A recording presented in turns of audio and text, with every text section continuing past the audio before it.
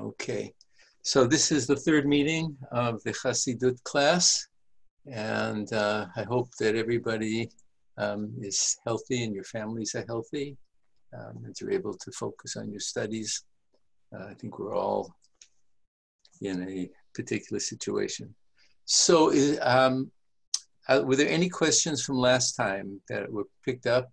We sort of didn't get a chance to do the Chernobyler, the Maori 9, which we'll spend time this time, because in addition to what I'm talking about, I want you to be able to hear the language of the text and how that text moves and develops. So I will spend a little bit more time today after some opening remarks, reading a number of texts that you might have already seen in green or the others in English, but I do want to go back over them so you can feel the granularity of the text. I think, Ellie, is that your hand up? No, I think it just is there. Okay. So, can you hear me, Professor? Oh, I can hear you now. Okay. This is Ellie. I was curious if you can give a little overview of the evolution of the study of Hasidism from the academy, going back from Shalom to now.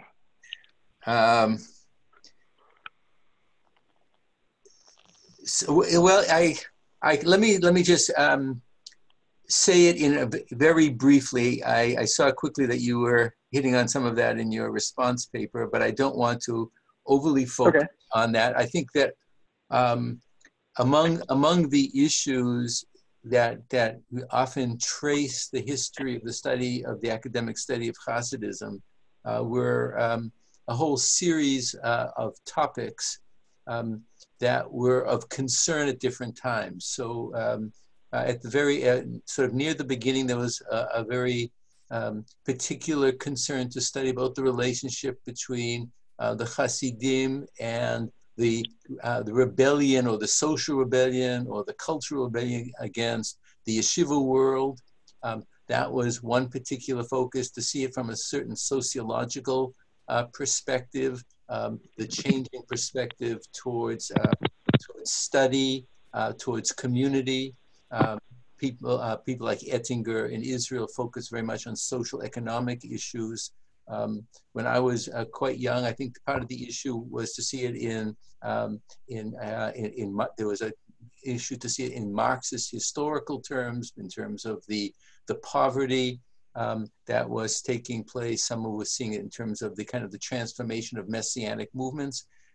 Gradually, as I indicated towards the end of last time, there was a debate particularly played out between Sholem and Buber as to whether the drashot, or the texts themselves, should be understood as the core of understanding Hasidism, or whether one should look at the narratives and the ma'asiyot, or the various tales.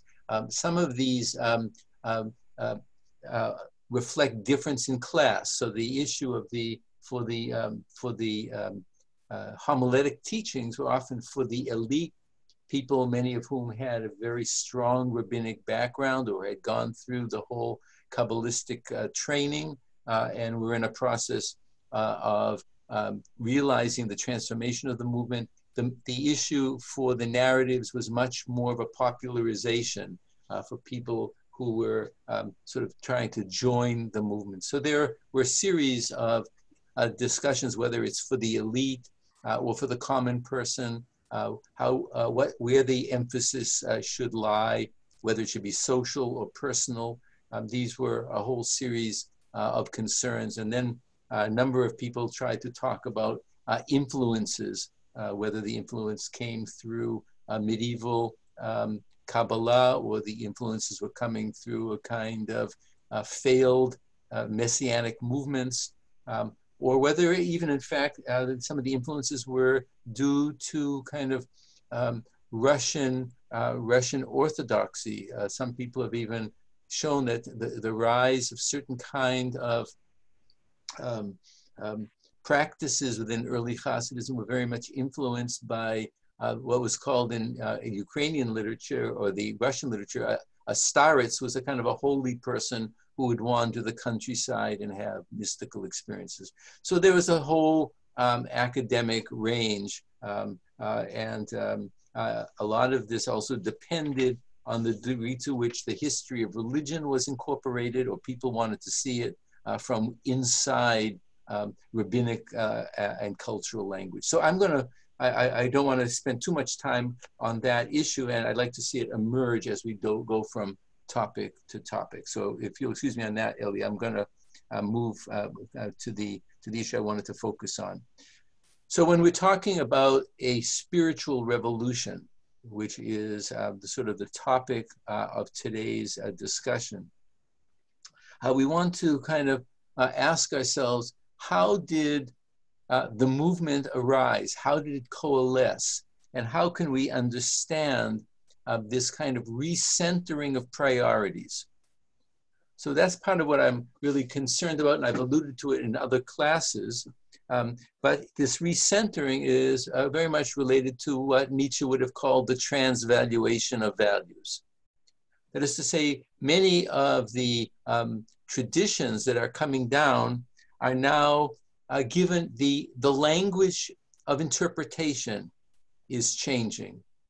That is to say, there's a new style of reading scripture as a way of penetrating the inner life and one's spiritual growth, and how one would mark the changes of one's inner life.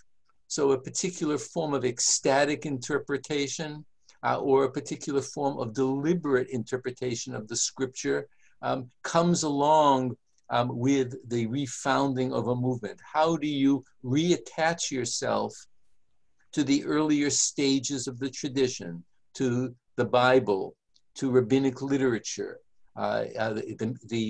including the Talmud and the Midrash?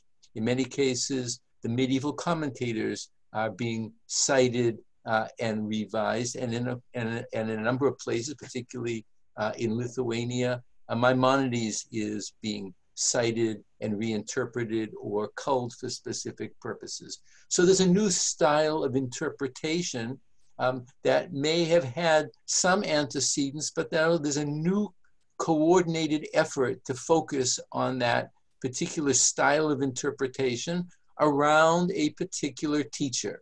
So as with the growth of many spiritual movements, and we can already see this even from the Dead Sea Scrolls, these kind of schismatic or break-off movements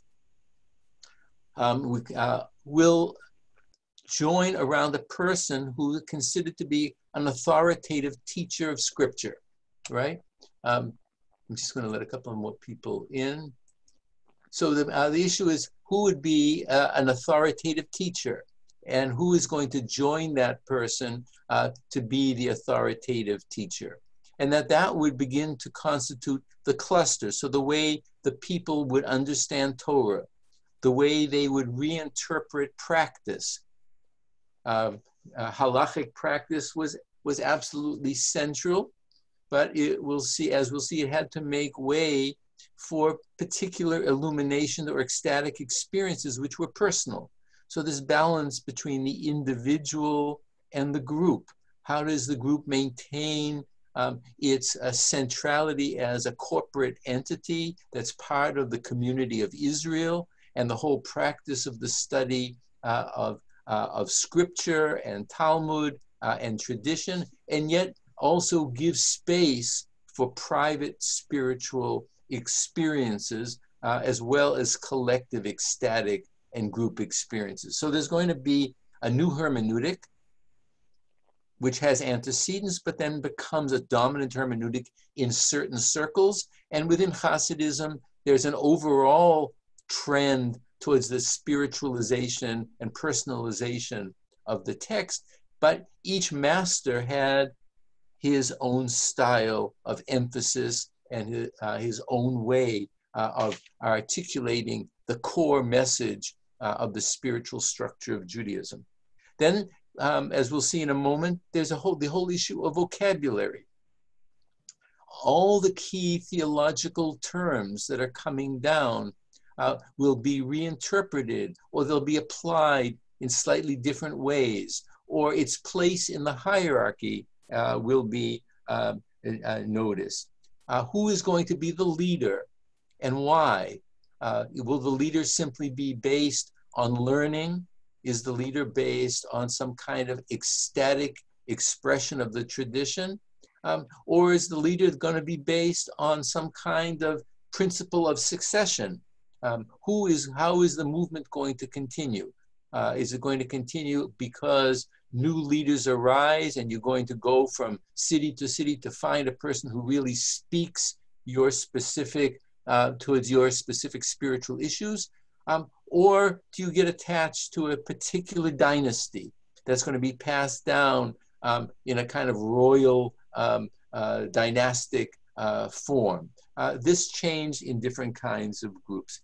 And then what would be the particular ideals, right? How do the ideals particularly change? So let me just run through a couple of the issues that we've already begun to see. And then I want to talk to you about some of the core issues that Arthur Green mentioned, but I want to go into them in a slightly different way. So the first thing, of course, is the place of Torah learning. What will be the place of Torah learning in a community that where the whole education is a hierarchy of learning coming up from scripture through the rabbinic tradition, the medieval tradition? Is learning itself a spiritual practice that is ideal on its own terms, in its own intellectual terms, or as a spiritual practice? Now, there were many Hasidic Rebbes who were extraordinarily learned, even around the students of the Maggid. Levi Yitzchak of Berdichev was an extraordinarily learned scholar. So was the Ger Rebbe, Ari Yehuda Leib of Ger, and wrote commentaries on the Talmud. And the Kotzker Rebbe turned the study of Talmud into a spiritual practice. But one of the overall characteristics of the movement is that the study of the Talmudic text is now being displaced by more personal readings of shorter passages, passages of scripture, passages of the Midrash, and engaging in the full volume of rabbinic literature is not considered to be the ideal that would get you into a spiritual place. In fact, it's quite interesting that in many Hasidic sources, we even see that when if a person was focusing on the Talmudic source, they would often indicate that a person should take time off and take a spiritual pause and begin to meditate so that one can begin to reforge a spiritual bond with God that might have been lost when one was simply studying the academic study of the Talmud. So there's a shift from the elite study of an elite literature, which is the Talmudic dialectics, to personal study or simply people hearing it orally. Many people were not educated, and there wasn't a downplaying of their spiritual potential, but they would be receiving a Torah. The Torah now is the verbal teaching of a master, and it comes in through the ear, not necessarily through the eye. And it may come in not as a singular act of study or with a study partner, but it would come through a kind of group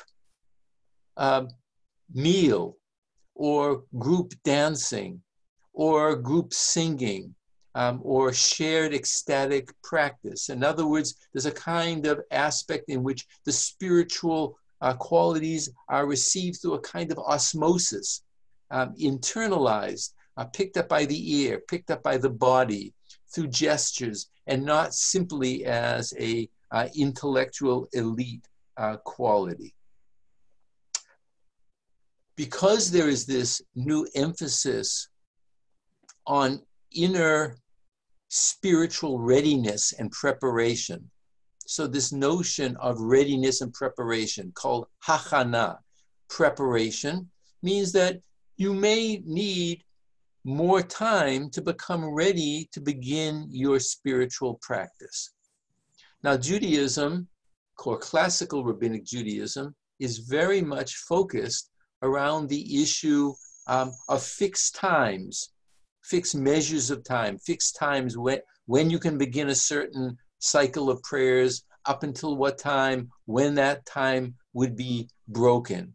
And that had great authority from very early periods of time on. That is to say, this notion of what's called in Hebrew the zmanim, the particular time, the time settings of prayer. But there were many Hasidim at the very beginning, and this continues as a practice even in many groups, who would ignore the time periods because they felt that they weren't spiritually attuned or ready to begin the process of prayer.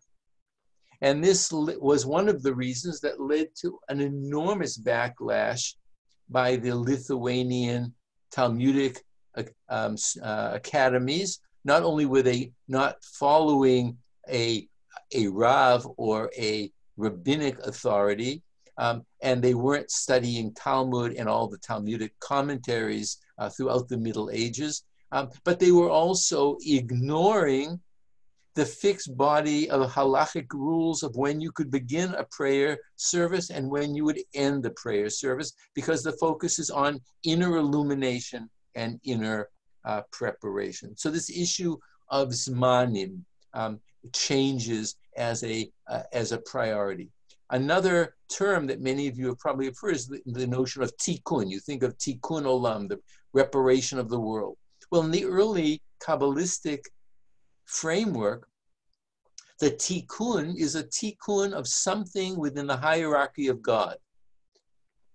As radical and as grandiose as that would sound, the mentalization in prayer, which would be called a kavanah, a focusing in prayer, would be on a specific dimension in the Godhead to repair something that might have been ruptured, presumably through sin by individuals or the group.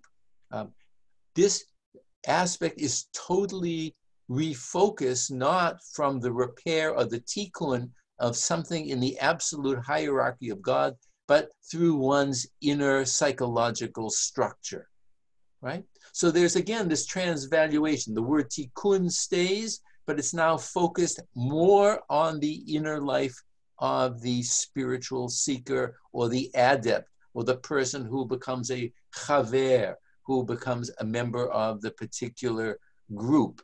A chaver not simply being one who studies the Talmud, but a person who is a member of the group. So the ideal of what's called dibuk chaverim, this kind of collectivity of friendship, is part of a social network and not simply pairing off with a person who has a specific hierarchy of knowledge. So there's that, and we're going to take a look at a kavanah.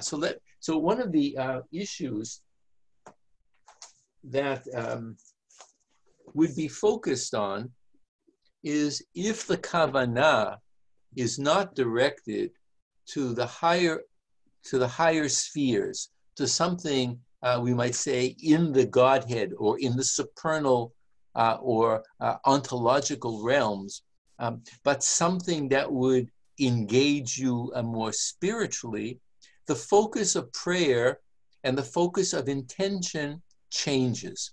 So it's no longer an intentional focus to repair a certain modality, as it were, within the divine life that is beyond understanding and thought, but is to refocus one's attentiveness to certain ideals, okay?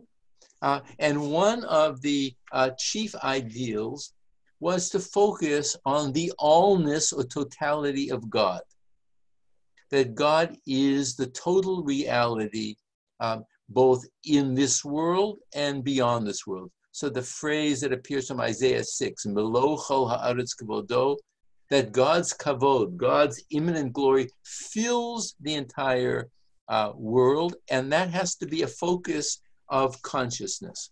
So I want to go back over, and I'll be translating from the Hebrew text, but it's one of the texts that Green gives in his essay. It's a text from the Magid, from something called the Likutim Yikarim. Green discusses this, I think, somewhere around page 117 and following, if you're going to look at the English. But I want to kind of read it more concretely so that you can see what a meditation in relationship to prayer is going to be. Because in all these cases, there's this transvaluation of the values, which now begins to create a new community of purpose that each individual will do on their own, but the collectivity will join together in this way. So it's from the Likutim Yikarim, which is a collection of the sacred teachings of the Magid. It's from paragraph 161 that Green quotes, and now I'm going to kind of translate it fairly literally. And I want to set the background. So at least twice a day, and there are other times it could be done, the Jewish worshiper is to recite the Shema prayer from Deuteronomy chapter 6, right? Hear, O Israel, the Lord our God, the Lord is one. And there were many meditations of how you get your mind to think about oneness, and that the mind would open up from the focus on the one to a full awareness of the oneness, right? And that one would do this as a meditative exercise while reciting the scripture as a spiritual practice, okay? So the Maggid begins to say, the kavanah of echad, the kavanah on the word echad, right?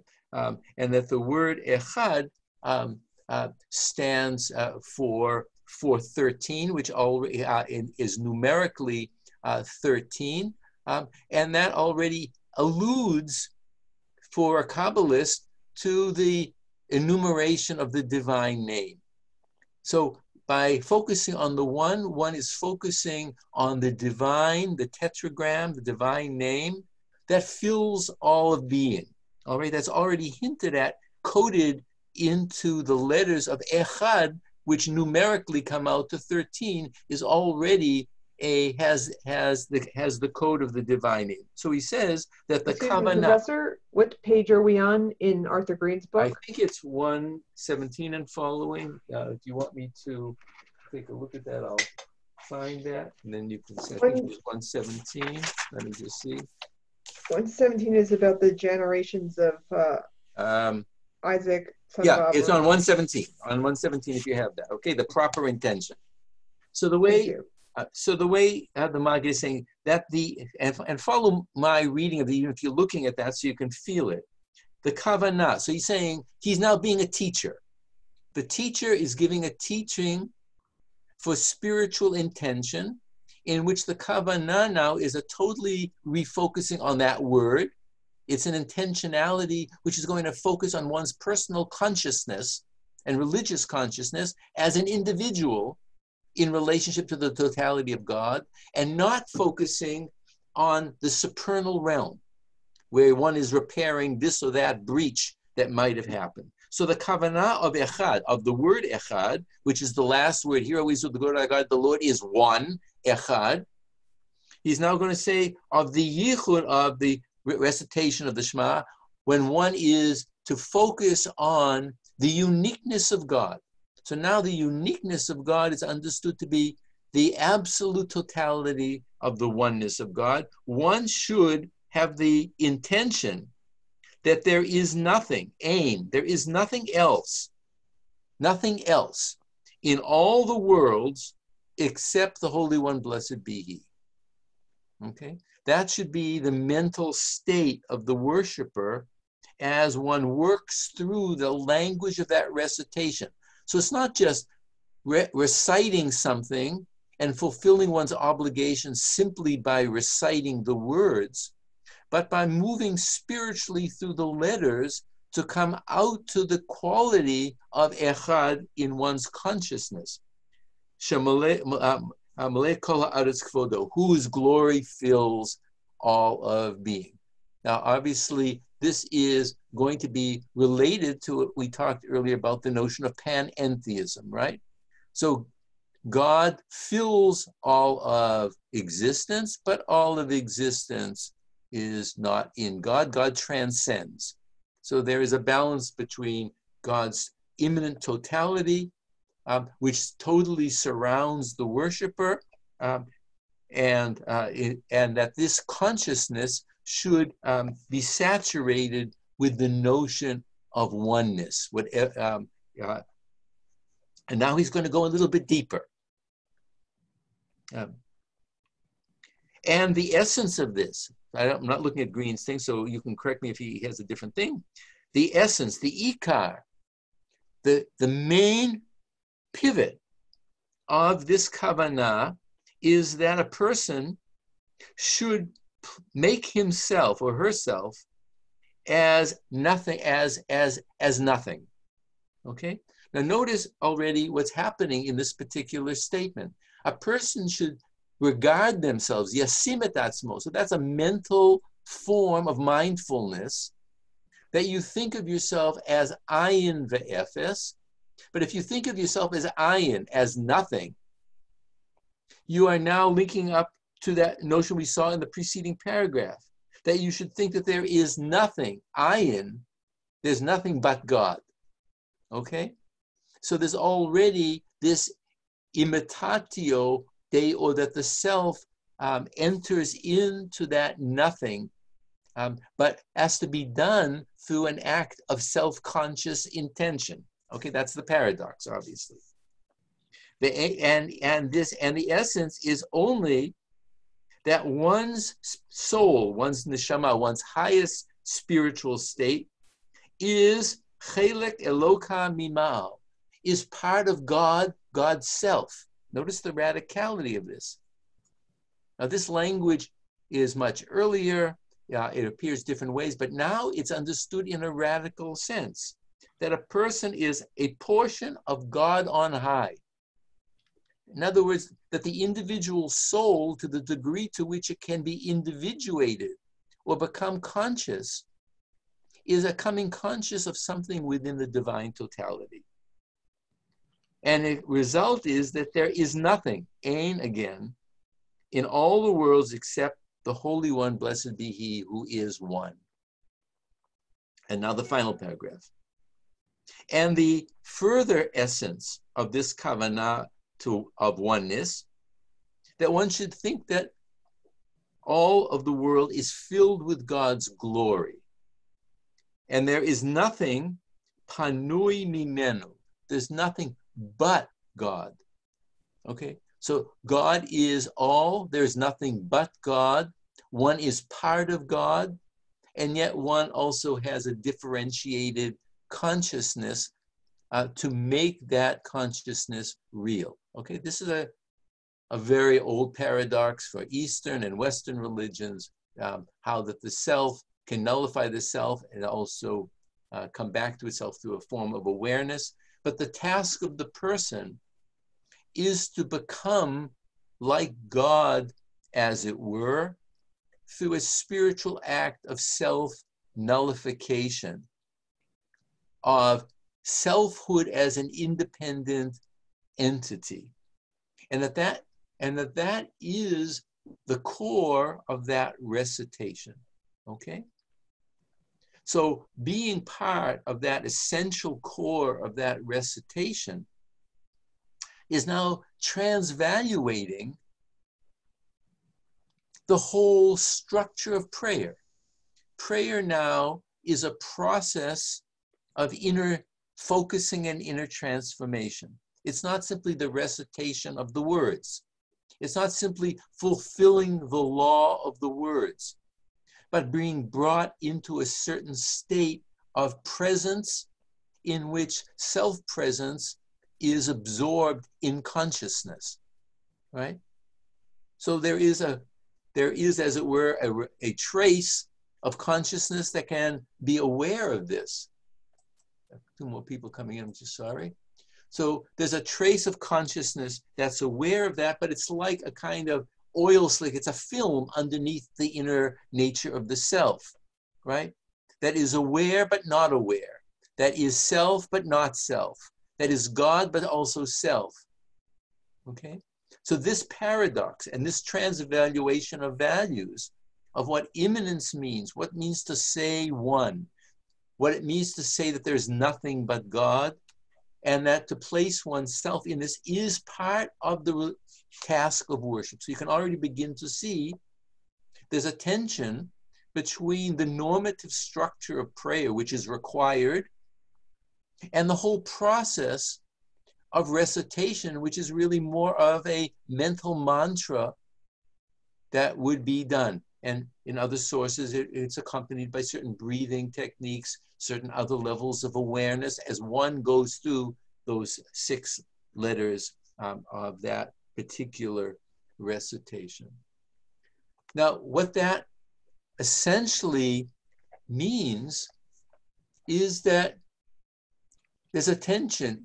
The difference between self and God in normal theism is now placed in a certain spiritual problematic, right? There is self and other, because God is the total other, but one is oneself as a spiritual soul that is aware of an attempt to try, at least momentarily, to enter into this higher level of consciousness, all right? So that awareness becomes a spiritual ideal that you would carry with you into the street, into your dealing with every person. So I had mentioned the phrase, for example, from Proverbs 3, which says, you shall know God, da'ehu, b'chol dracheha, right? B'chol dracheha, in all your ways, da'ehu, you have to know God. Now, this is a phrase that already appears in the Talmud, in the section on brachot very early. And the statement is very clear that you could fulfill knowing God by the study of Talmudic legal halacha, like nizikin, the laws of damages and torts, okay? Now, throughout the Middle Ages, various moralists and teachers, let us say Rabbeinu Yonah, who was in the 13th century, he was a nephew of Nachmanides, also gave certain kind of spiritual emphasis on this. But now in the 18th century, this becomes a recentering ideal.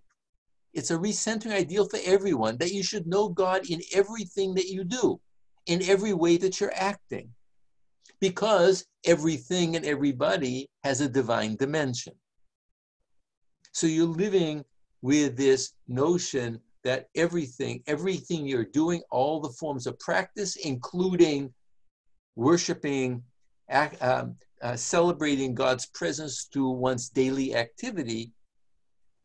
So there is nothing separate from the worship of God, because one is, to a certain degree, not separate. That separateness is really a sign that you have work to do in your consciousness.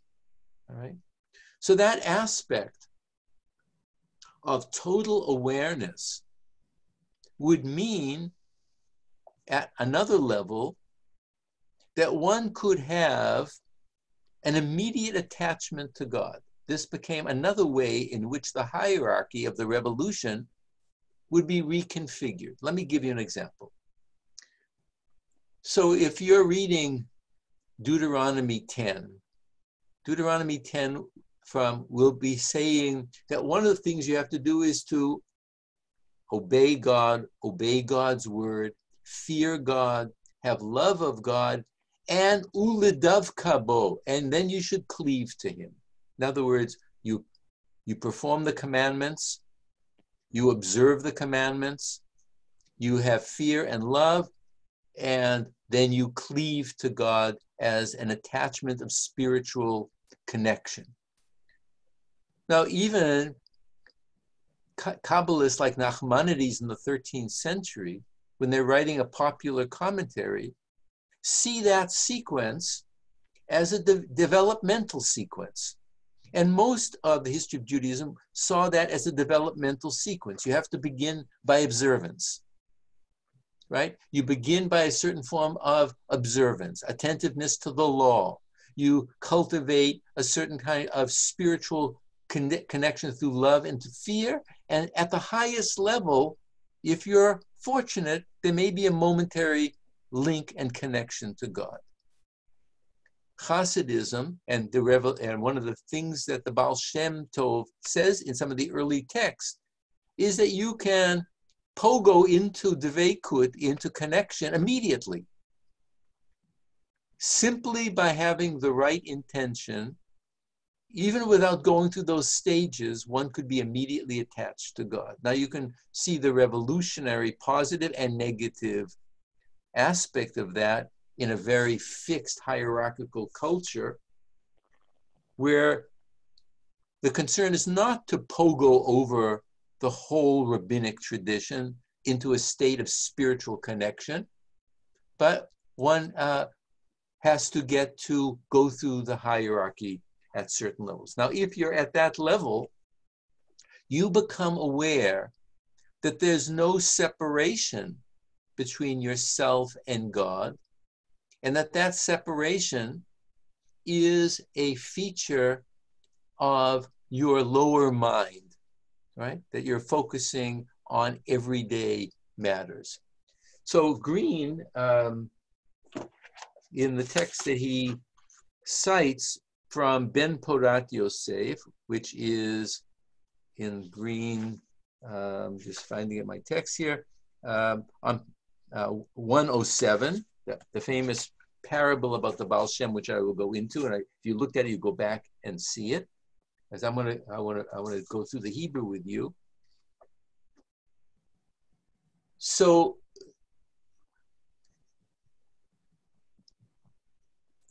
the teaching of the Ben Porat Yosef, of Yaakov Yosef of Polnoya, who is a great scholar, often cites many teachings of the Baal Shem Tov. And one of the teachings of the Baal Shem Tov that he's going to bring down is this immediate awareness that one is in immediate contact with God, and the exterior world is a function of Maya or illusion. And that you have to clear your mind of these representations of the world, which are there, but you have to see them as the spiritual configurations in nature which they are. Okay? Now, I want to just say a word of prologue before I read and translate this section from the Ben Porat Yosef. And that's as follows. And I think it would be something that you might want to do on your own, again, to see the rehierarchization and revolution that's taking place. So one of the most famous parables in medieval Jewish philosophy, and probably influenced Kafka as well, is the famous parable in Book 3, Chapter 51, at the end of the Guide of the Perplexed by Maimonides. Right? And it's leading up to his own meditative connection with God.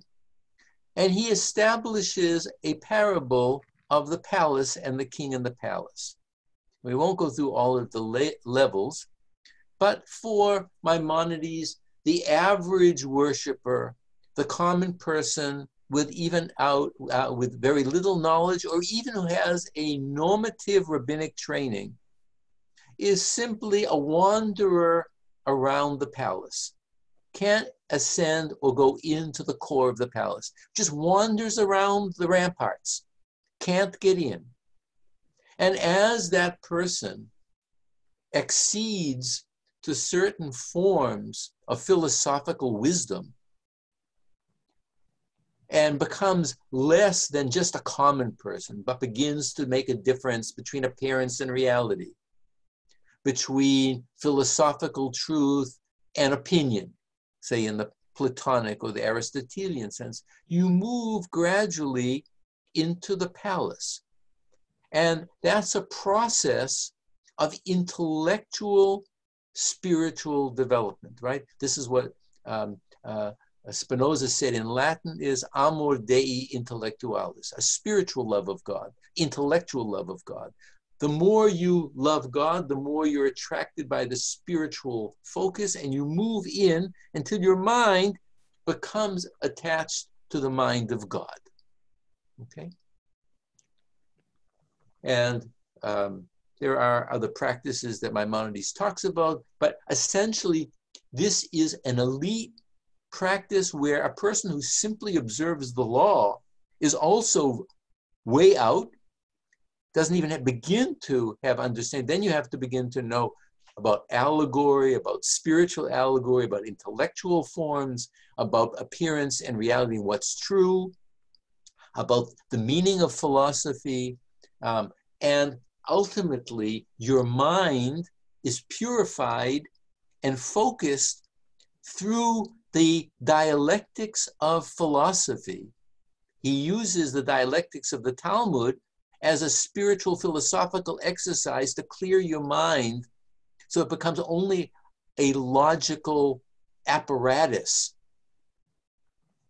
And ultimately, when the mind is cleared and can hone in on dialectical focus, it may come to the notion of the oneness of God and that unity.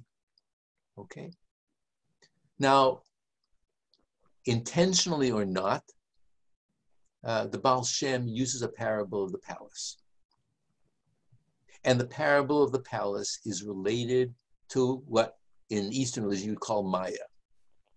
Is there a difference between myself and the physical world?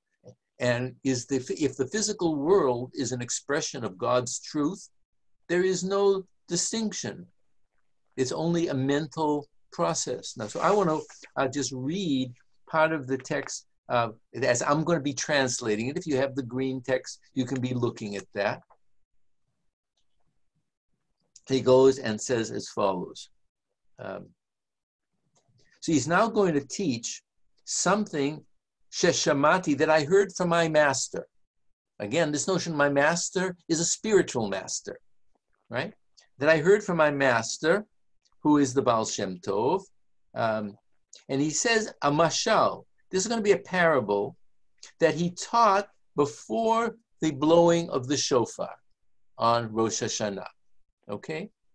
Which would be, in a sense, there are many intentions about the shofar. And one of the intentions of the shofar is how it may break open consciousness to a spiritual awareness. And so obviously, he's concerned now with the teaching of what would it mean, not just to hear the shofar blast, not simply to be called back into repentance, but to have one's mind broken open so that one is in immediate presence of God. So he goes on and he says that there was once a king, a wise king, and what he did is that he made a palace, right? And the palace that he had, and he made this palace, which was in fact an achizat einayim. It was an illusion, right?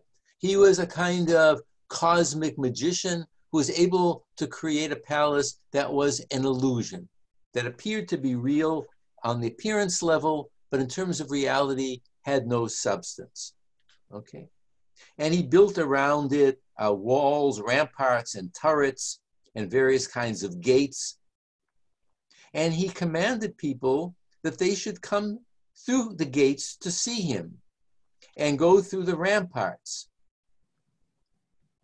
And in order to entice them, it says, he scattered gold coins all around the gates. And he said, if you come through this, you will receive a great reward, all this kind of material reward, this thing to come to see the king. All that would separate them from a kind of a spiritual thing. And then it says, so then the king commanded various people to go through, and one person after another tried to come in and failed, and was obviously trapped by the materiality that was around the various gates. And then it says that he had a son, presumably this being Israel. He had a son, the dearly beloved son, who desired to be with the father, the king, with an extraordinary desire. And with that extraordinary desire, in one fell swoop, he realized that the ramparts and the walls and the turrets and the gates were an illusion, and one could be immediately in the presence of God. Deveikut, this connection with God, could be immediate with a shift in consciousness. And the shift in consciousness is now not something that is gained through rabbinic wisdom. It's a shift in consciousness through spiritual yearning and desire. A love to be with the Father.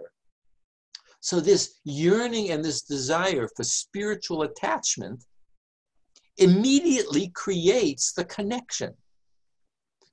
So here we have, as it were, a counter parable to the parable of Maimonides. And of course, Kafka's parable about the palace and standing by the gate and whether it's opening for you, we can talk about that another time, is a kind of riff on that as well, at a more contemporary form of understanding. And then he goes on to say, which is a section that Green doesn't bring, that I also heard from my master, that if one gets to that place, two things happen. And he's now quoting from the Sabbath Psalm, Psalm 92, that all the enemies will be dispersed. That is to say, the poale oven, which are the mind games that a person has, will be dispersed. Yitparadu kol poale oven. As soon as your mind is focused on that desire, that you're pulled ahead. In other words, spiritual desire pulls the mind. And as soon as that happens, he says, there are two things that happen. Yitparadu kol poale oven. It's his reading of Psalm 92, that the workers of iniquity will be dispersed. That is to say, the mind games, or what the Buddhists will call the monkey mind, right? The false thoughts, the machshavot zarot, the things that rise into consciousness because you're not focused, will scatter because they're blocking your vision to the vision that there is nothing else but God, right? So, and then he says right after that, the other thing that happens, you become aware, melo chol haaretz kavodo, that there's nothing but God, right? The thing that we said, God fills the universe, which he had given, we saw earlier, as that particular form of a kavanah. So already from the very beginning, there's this new hierarchy: inwardness, spiritual desire, and the immediacy of the possibility of connecting with God's not just presence, but the Shekhinah is, if the Shekhinah is the totality of being, there is nothing else, right? So it's not a subject-object connection. It's what we might call an absorption, a totality. So that when the mind pulls back by the tricks that the mind plays, then you feel that there is a distinction.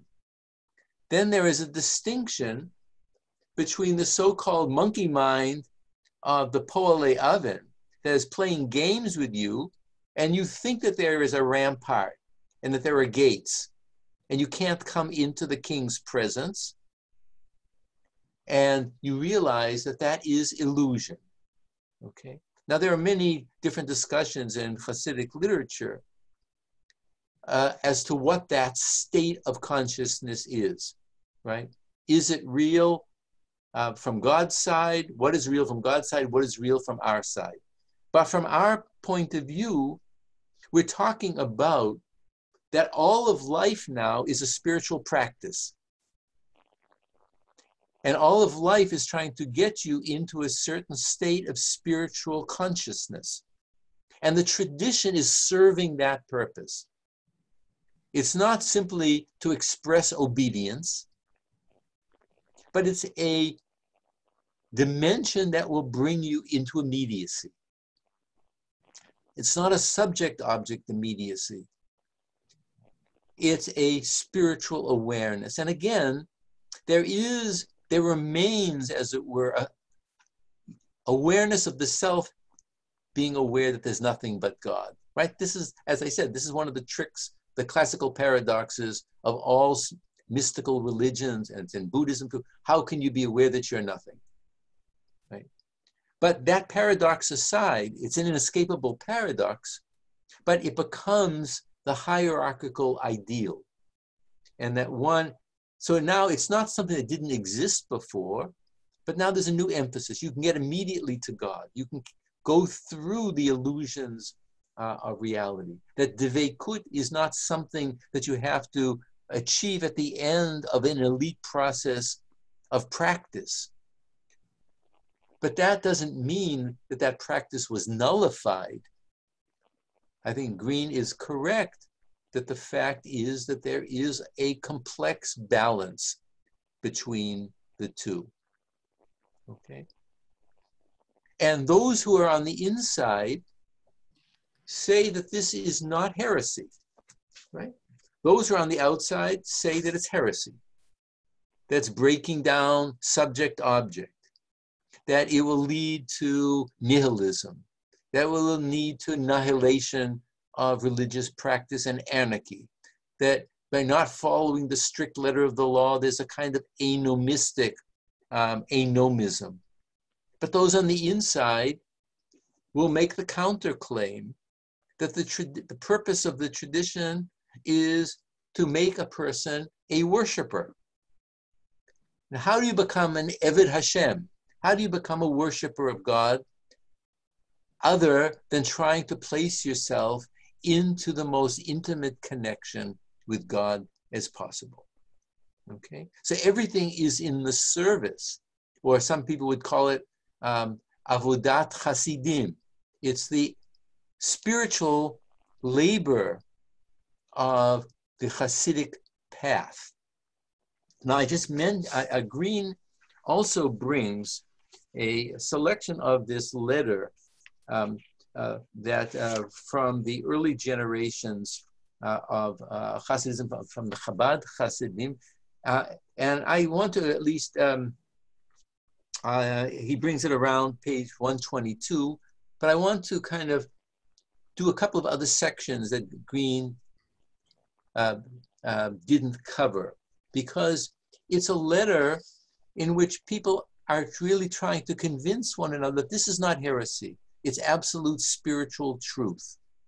So there's a language of the inside. Hasidic literature talks about people who are Anshei Shlomenu.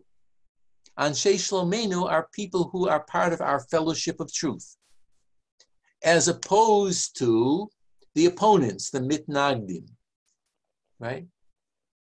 It's interesting that the term mitnagdim, the opponents, or the so-called Lithuanian, and those who are antagonistic to this total shift of values, were called mitnagdim because they opposed, the earlier use of that term is that people who opposed Shabtai Tzvi and his messianic movement. And the people who were followers of Shabtai Tzvi were called ma'aminim, believers. And the people who rejected that were called mitnagdim. Now that term mitnagdim, the opponents, now shifts to the Hasidim, and many have pointed out the fact that there may have been followers of some of the traditions of this failed messianic movement and some of its more paradoxical practices that entered into Hasidism. I don't want to get into that whole debate in early academic study of Hasidism, which is a historical study, there are certain features that do come in. And it's one of the things that Sholem very much emphasized, that strain that comes in. But the point that I want to stress here is that the mitnagdim are again against the Hasidim or those who have a different level of spiritual consciousness, who see the whole purpose of prayer and service to connect to God, to be a part of God, who is the totality of all being. Now, I'm not saying that every group had this radical notion, but the circle around the Magid, Levi Yitzchak of Berdichev, the Schneur Zalman, who is the founder of Chabad, certainly so. And I want you to just now hear just another section of this letter that that Green quoted in part. So he said, the person is writing, "Listen, my beloved friend," and then he speaks into Yiddish. "Don't say that this is God for Fend, heresy and philosophy." He says, "Nit chas v'sholom, that this is apikorsis and philosophia," right? Because the danger is that if it's heresy, you've gone off the deep end to claim that you can be like God, and philosophy would mean that God is simply an allegorical symbol and doesn't have an immediate connection to the world, which was part of the critique of Maimonides in the early days. Rather say that this is a true belief, by virtue of which everything can happen. You should believe in the living God. Okay, so this is this notion of Elohim Chayim, which is this core notion in early Hasidism. God is the living God, or the way one of the students of the Magid, the Rebbe, the Gera Rebbe, Yehuda Aryeh Leib of Gur, who wrote the Sfat Emet, the teaching of truth, emphasized that the living God injects vitality or the living quality into every existent thing. And the spiritual task is to locate that in everything, particularly in one's own soul. Then he goes on to say, and all the Hasidim, especially those who follow Schneur Zalman, and that they come to this notion that there is nothing other than God, particularly when they're reciting the Shema, right? We just saw that, right? Particularly when they're doing that. And then he says the Hasidim have this belief, and he says that the opponents, the mitnagdim, they too have a great belief that they're believers, and they believe that God took Israel out of Egypt. But for them, and they also say that everything is possible for God, right? They have emunah, he says, and that they say God can do all things. But he said, that alt is God, all is God, right? So that is this new recentering of consciousness, that God is the all, or the transcendent has entered into the immanence so that it's totally suffusing. And it's only the mind that is breaking out of that. And then he goes on to say that one has to deal with this through spiritual focus. He said that some of the students of the Me'orei Naim, he says Menachem Nachum of Chernobyl students, acted in a wild fashion because of this belief. So he's referring to the fact that the people went into ecstatic frenzies or ecstatic states, something that the mitnagdim also were opposing. And so he's now saying that there also has to be some way that the tradition has to control and channel and balance this radical immanence and connection with God, this deveikut, which now breaks down. It's an unio mystica at the deepest level, and that the simplest person can get there by a kind of intensification of this immediate connection that there is nothing other than God.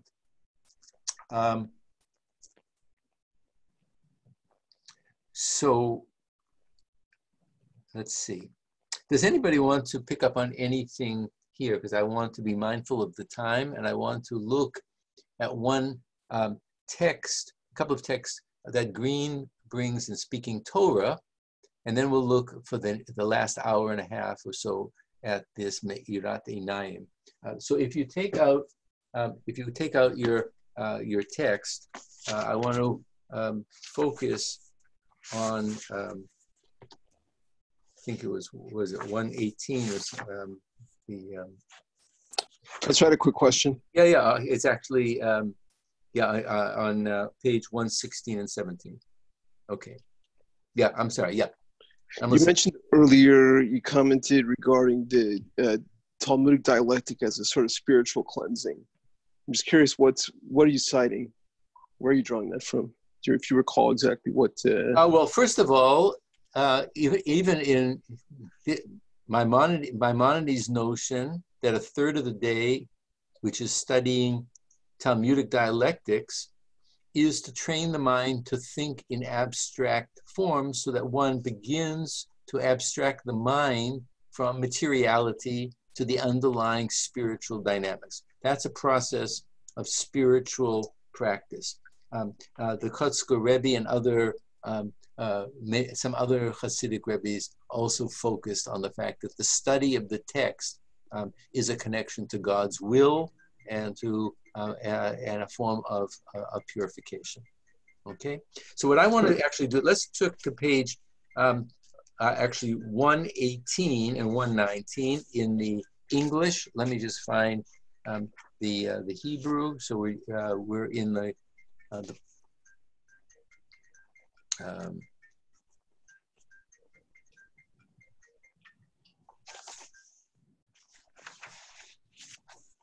where are we here in the text? 455, I think. Right? What? 455. 465. Right. Let's find out. 455, I think. 455. Okay, I'm sorry. Let me see.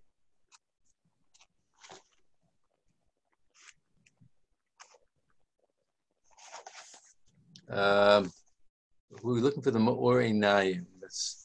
So it's not 455. It's the next page. 453. Okay. Sorry. So the reason I want to choose this, and this is a teaching that comes down very informed already in the Zohar, but it's really there in a much more Kabbalistic setting, is related to this issue that is bearing on this revolutionary movement. That is to say, one has to find one's spiritual place in the tradition. Okay, so the Baal Shem gave a very famous teaching. It was one of the first teachings actually that Buber translated, but it relates to this notion that one has to find one's own spiritual understanding before one, in order to have access to the tradition. So those of you who know the standard prayer, the Amida, it begins Eloheinu v'Elohei Avotenu, our God and the God of our fathers. Right? So the Baal Shem, we'll see how this links to the Ma'or Einayim. So the Baal Shem Tov taught at the very beginning, you have to first say Eloheinu, who is our God. You have to find your own spiritual path as a way into the God of the fathers. Okay. Now, the whole tradition that he is reacting to is that you begin with the Masorah and the God of the fathers, and you begin with the God of tradition, and then you find yourself, or you find your own place within that. But the new recentering and the transvaluation of values is to say, you have to kind of first get your head in a new space to come back to the tradition in a new reinterpretive fashion that we've been talking about, right? It's not, you're not against the tradition, but you now have to come to the tradition with a transformed awareness. And that's going to be one of the issues that is going to be focused on by the Me'or Einayim. So briefly put, they're going to focus on the wells that Isaac had to re-dig. And the question that was raised already from the 13th century in the Zohar is, but those wells were already dug by the patriarchs and the matriarchs, right? Those wells are there, and those spiritual resources were already dug. So why is the Torah telling us to focus on Isaac digging the wells to find water? And it says, because the wells had been stopped up. Those were the wells of other people. They were stopped up and they're not giving you nourishment. You have to dig your own well in that same cavern that the ancestors had the well, but you have to clean it. Okay? So here again, you see this particular issue that there is the tradition, and you come to the tradition, but you have to clean out that traditional well so that it will give you spiritual nourishment and water. Okay?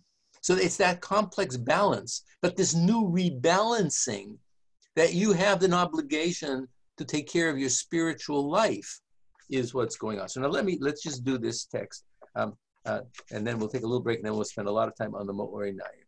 So I'm going to just be translating as we go.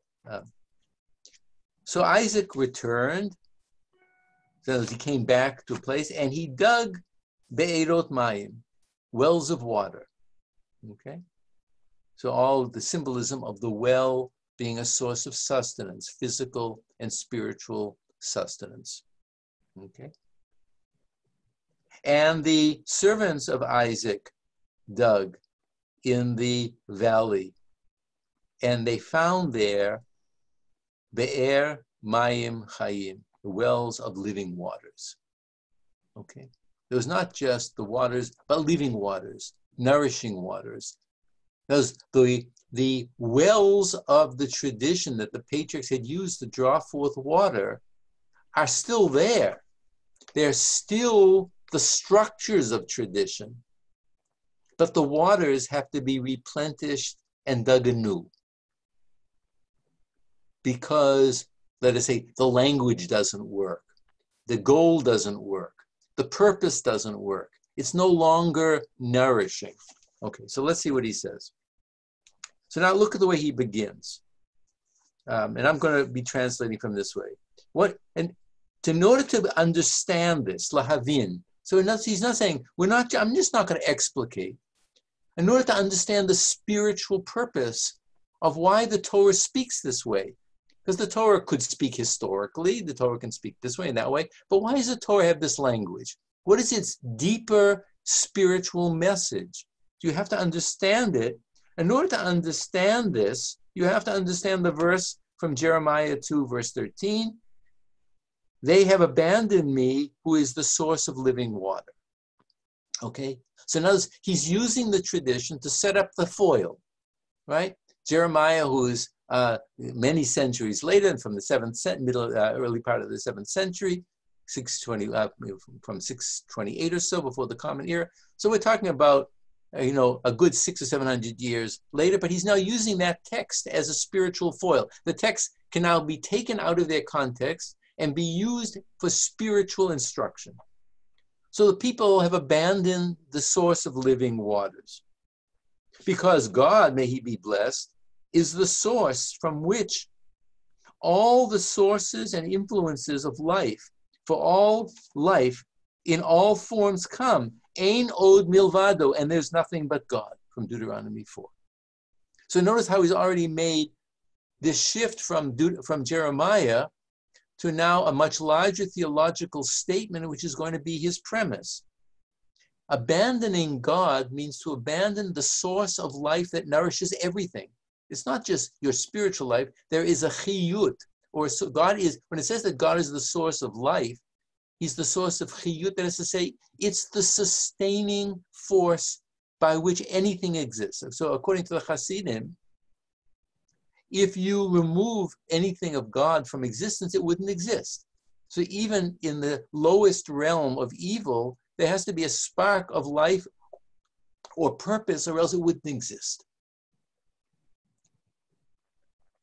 And he says, so he's saying, in all the Ofanim, everything, there's nothing but God. So notice now he's bringing in this teaching en passant. It's not a parable, but he's teaching this as a kind of deep spiritual hermeneutic. And everyone who is connected to it, hadavukbo. So notice, you don't have to, he's not saying that you now have to go through 20 years of Talmudic education, but he said everyone who's attached to it is connected to the Shoresh HaChiyut, which never fails. Okay?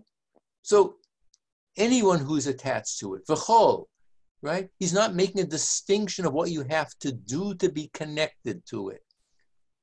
He's not denying that there's a hierarchy of learning, that Judaism couldn't exist without all of its laws and teachings and traditions. But he's saying you can be connected to God through this immediate awareness that God, and then uvilvad, but you should have, and particularly that it should be there is no hafsaka mitzido. From God's side, there is an eternal and perpetual flowing of beneficence and vitality into existence. Or we couldn't talk about existence, right? There is no ceasing of God's livingness. To say God is the living God is that there is no ceasing to that livingness. For, he says, for if God forbid, because of our sins or the sins of a person could cause something to be ruptured from this. Yafsik et atzmo mihamakor yedar chiyutenu chiyuto mimeno. Right? So if from our side, when we are having false thoughts or false actions, we are disrupting the pure flow. We are distorting it. We are causing imbalances. But from God's side, God's chesed, God's grace, is that it's always flowing. You can distort the flow, but it's always flowing, right? From his side, there's no hefsek, there's no ceasing. You could turn aside, you could do anything you want. You could shut your mind off. You can make idols in your head. You can do all the monkey mind things that we just talked about, right? But if you do that, you're simply blocking or distorting that all ever-flowing divine stream. He's using water as a stream of vitality. It's whatever causes the sustenance and the existence to be. So light, water, these are all ontological metaphors, right? You can't take them literally. But it helps us focus a little bit on that. So he says, because, and now he's quoting from Isaiah 59, it's because of your sins that there's a separation between you and God. Notice now what he's saying here is what I was linking back to when I gave the Baal Shem's parable. The mavdil, the havdil, the separation between you and God is false consciousness or actual sin, right? And if that sets up the moat and the turret and the walls, right? That is the cognitive structures that place us from that true consciousness according to the Chernobyl Rebbe. And if a person has their vitality from the negative side, right? From the demonic forces, that is to say, you use the force of life in negative ways, right? So a thief, a crook, a killer are also using these forces in distorted ways. So they are trapping and hiding the sources of life. And these are what Jeremiah referred to as the borot nishparim, the fragment, the broken cisterns. Those are the shells. Those are the fragments of existence that have to be healed again and brought together because they've been cut off from their higher root. So then he says that the ancestors who opened up these gates of consciousness in this world, and limdu da'at, and taught da'at, a spiritual awareness, how one should do that digging by themselves. They taught that. They didn't just teach where the wells are. They gave examples of the necessity to do that in order to be divukin b'makor shemisham shoresh chiyuto, to be connected to that source. So they're saying that each person can find that way to be reconnected. And then they become servants of God and they become followers of Isaac. And their practice is for God alone through the example of the patriarchs. So then he goes on to describe how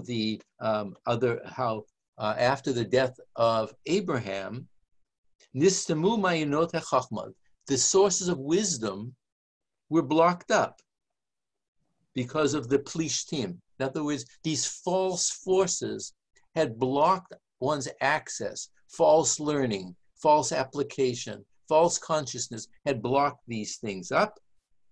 And the well has now been broken into fragmentation. That's the nishbarim.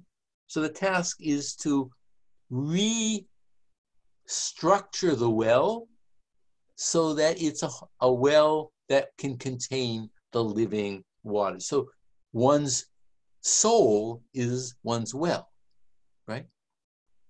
The well isn't something in the field, right? The well is your own being, you might say, right?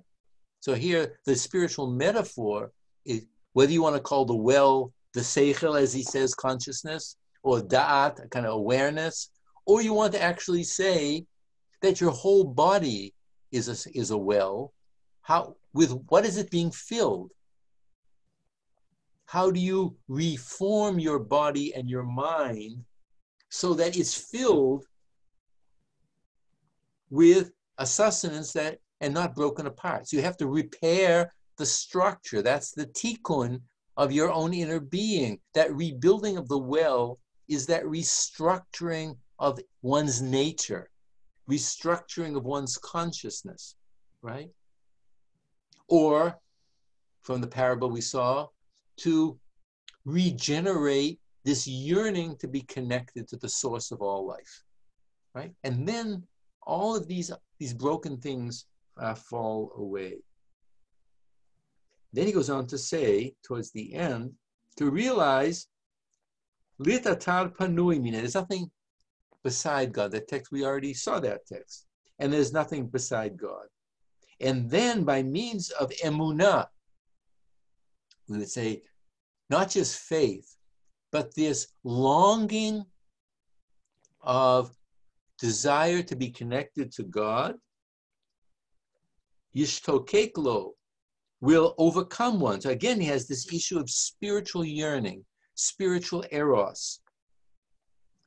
Yitavel echoz l'dabek et atzmo b'Hashem, that one will desire to seize and to attach oneself to God, right? So notice now there's an interesting pun from that text we saw from the Ben Porat Yosef. One should be attach oneself. So davuk, and it's also le'echoz, to grab onto. And remember, the delusion was called achizat inayim, right? This illusion of things. So you're attached to the wrong things. Your mind is fixed on the wrong thing. So that this language that we call your mind being fixed, the attachment of consciousness, or what we call mindfulness, right? And then there's this flow. And then and I'll just end with one very interesting thing. So he says, why does it mean, what is the link between this flowing, which is called a nachal? He says, if you're attached to God, then there's this flowing down, which is a nachal, which is a stream, right? which is the stream of godly energy. And then he does another trick of Hasidic hermeneutics. He takes the first letter of the Hebrew Nachal, Nun, Chet, and Lamed, come together as Nachal, but separately they form the first letters of a spiritual mantra, namely, Nafshi Chikta Lashem, from Isaiah 33. My soul desires God. So now you can see what the spiritual feedback loop is, right? There has to be an awareness of brokenness, however that happens, or a blockage. And then there has to be a desire, and that desire gets involved in a spiritual rectification, this tikkun. It changes consciousness, right? It's that flow that now flows through one's own nourished sense, which is the structure of tradition, right? So what you're rebuilding are the vessels. So at one level, it's the vessels. At one level, it's the self. And then we said that one of the revolutions of Hasidism is that it's a revolution of hermeneutics, right? So what I've been doing is to say that every word and letter is a vessel. How do you clean every word and every vessel so that you can pour or draw spiritual waters from it, which are already there from primordial times, according to this particular teaching.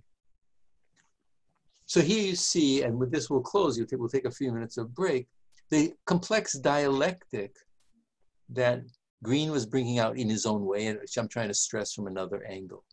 This balance between the conserving, powerful, structuring forces of tradition and finding within that new spiritual awakening resources, flow, potential to clean out your being, to clean out your mind, to clean out your thought, to clean out your desire, right?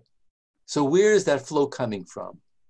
Well, if the world is the well, that's one thing. If the self is the well, that's another thing. If the religious community is the well, what are you repairing first? Or one's mind, or one's body, right? Or is it the religious practice that has become rote and now has to be filled with a spiritual flow? So he's not negating the tradition. Those are the wells. However, we see them, words, speech, action, performance of the commandments, the Sabbath, any day of the week, Monday, right? But you have to, and then that process, you can be immediately attached to that dveikut.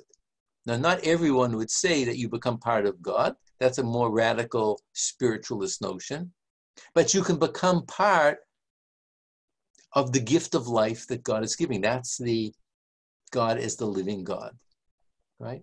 And that becomes a primary spiritual imperative. To say there's nothing but God is to say that God is the source of all life. So the primary imperative is to protect that and sustain it and to guard it. And so the Hasidim would say that everything one is doing is to support that life force and not to distort it or mess it up. So anybody have any questions just on the text? I'm trying to stay close to it so you can feel its grain. Let's spend 5 minutes, and then I think we'll take 10 or 15 minutes for a break, and then we'll go on for another hour and a quarter with Oynam. Yes, Sam. Very practical question. Except for the most recent portion you read, was the green you're talking about speaking Torah or something else? Yeah, I was, well, the first ones I was speaking of is the essay on, what is he called? The essay, Discovery and Retreat. Okay, that wasn't, for me at least, not on Canvas. I'm not sure if others had it. Did you not get that? I did not personally. It was not on Canvas. I didn't get it. Oh, no. Oh, okay. You know what? Okay. I will. I will. Right after class. I'm very sorry. Okay, but I think Thank you. the class. I'm sorry. I thought that that had been sent to Tzvi and that it was up on campus. So you'll go back and you'll reread it. Yeah, I'm sorry. I guess I had the impression from Joel had referred to. I guess you had read it through some other channel. It originally was published in a book. I was part with Green. This was many, many years ago in the 70s. The Other Side of God, that was edited by Peter Berger. That's where the essay first appeared. But I will, as soon as we get off, I will send it to Tzvi, which will be midnight or somewhere late in Israel, so you'll get it in the morning. Okay? So I do, well, I'm very, very sorry. I wish someone had said that. I would have, so you weren't able to look at any of these texts while I'm translating. Anyway, okay. All right. Apologies, I really. All right. Any other issues here? So now what I want to do is, I guess in your time is a little before 6. So let's have about 12-minute break till 10 after.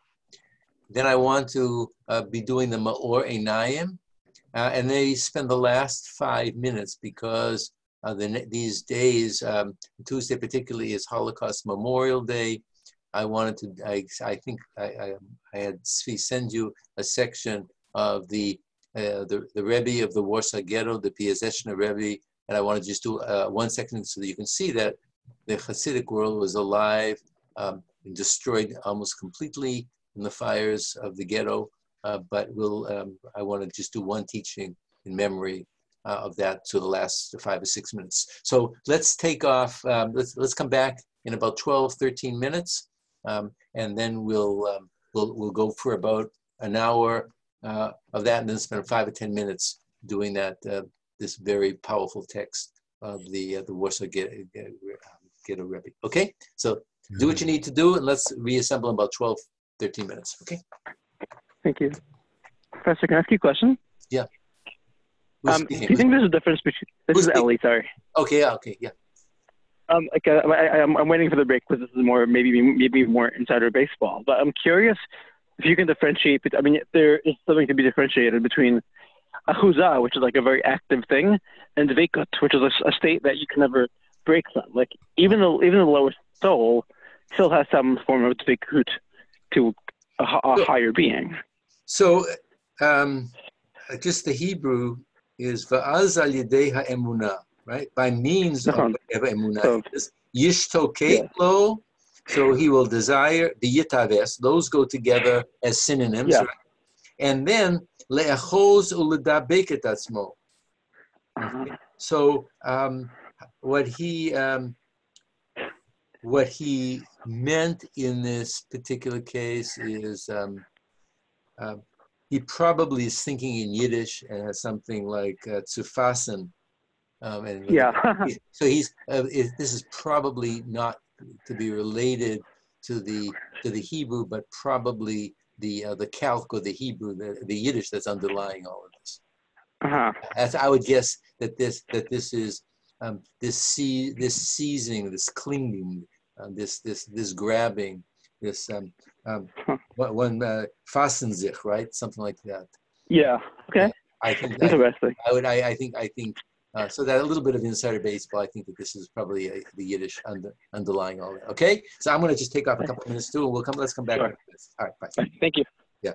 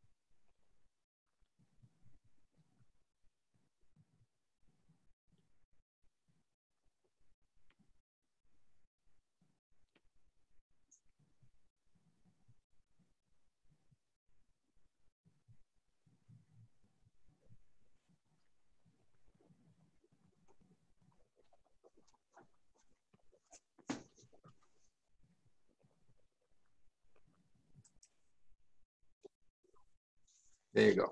All right. So there is a Kindle edition that that Josh was able to purchase. If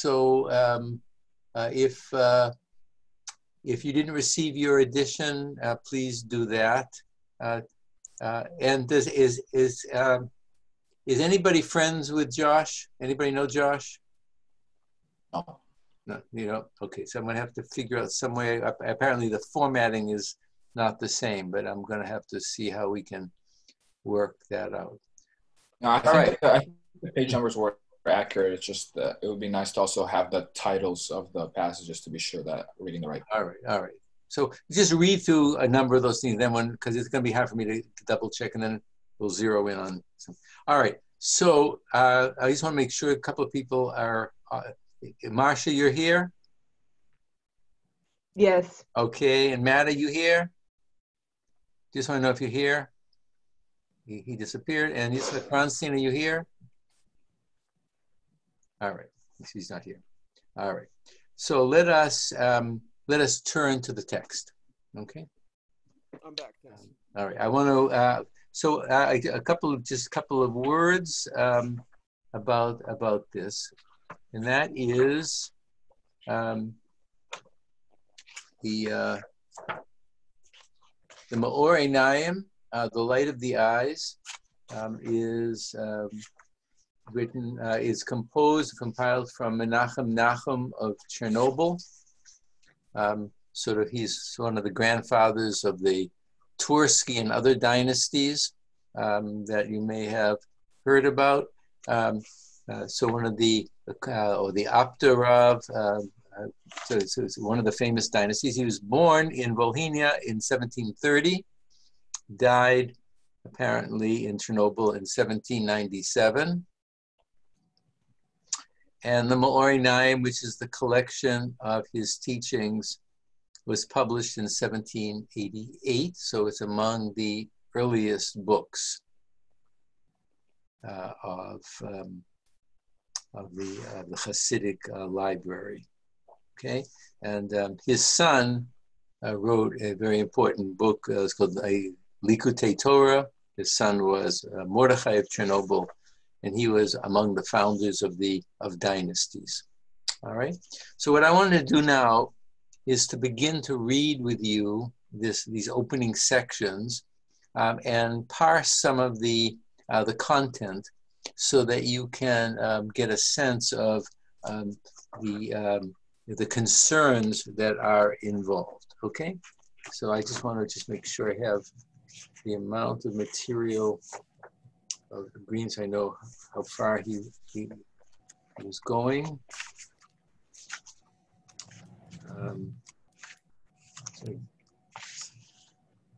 Okay, I just want to see how far he gave the translation. So I'm going to be translating from the text and clarifying. So everybody has Green's translation, I hope, or the Hebrew if you have that.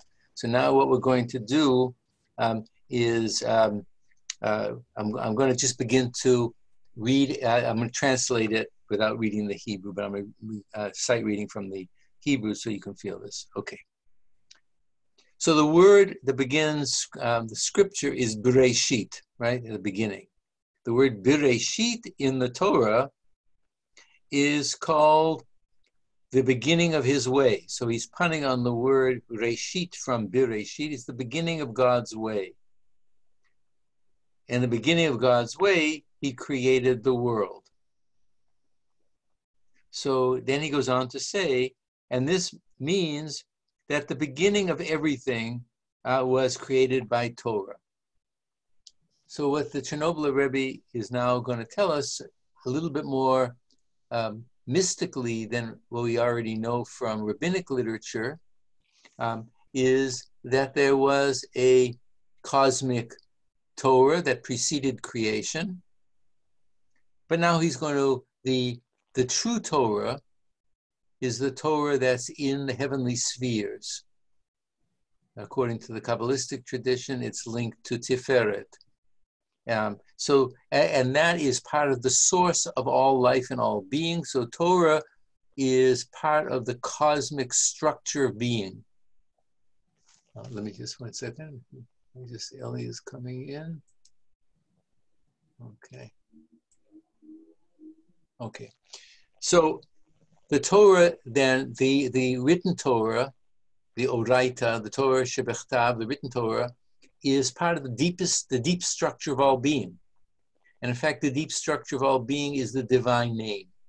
So one of the aspects of Tiferet is the divine name, and the divine name is the deep algorithm of every letter in Torah, and every letter in Torah is structuring every dimension of world being, right? The oral tradition comes through Malchut, which is much lower, but he's now indicating that the beginning of this world and all worlds that we can talk about is coming now channeled through Oraita Torah. So we're not simply talking about a cosmic Torah, we're talking about the deep structure of all existence, which will be identified with God's name, so it's a dimension of God as well. And so everything was created by means of the Torahs. That's the meaning of the spiritual meaning of Bereshit. Through, at the very beginning, everything was created. And then he says, and the power of the creator is in what is created. So this is a very old notion, but it's a significant notion. That is to say that the cause remains alive in its effect, so that God is never not connected to world being. God who creates the world through Torah, whatever God infuses, and what we see as the letter of the page is simply a reconfiguration of supernal energies that can be read and comprehended by us at this level. But this ultimate grammar of existence can go through numerous forms. And the grammar of existence that we speak is simply a very low level, but a very important one, because it allows us to connect to this deepest esoteric level of Torah.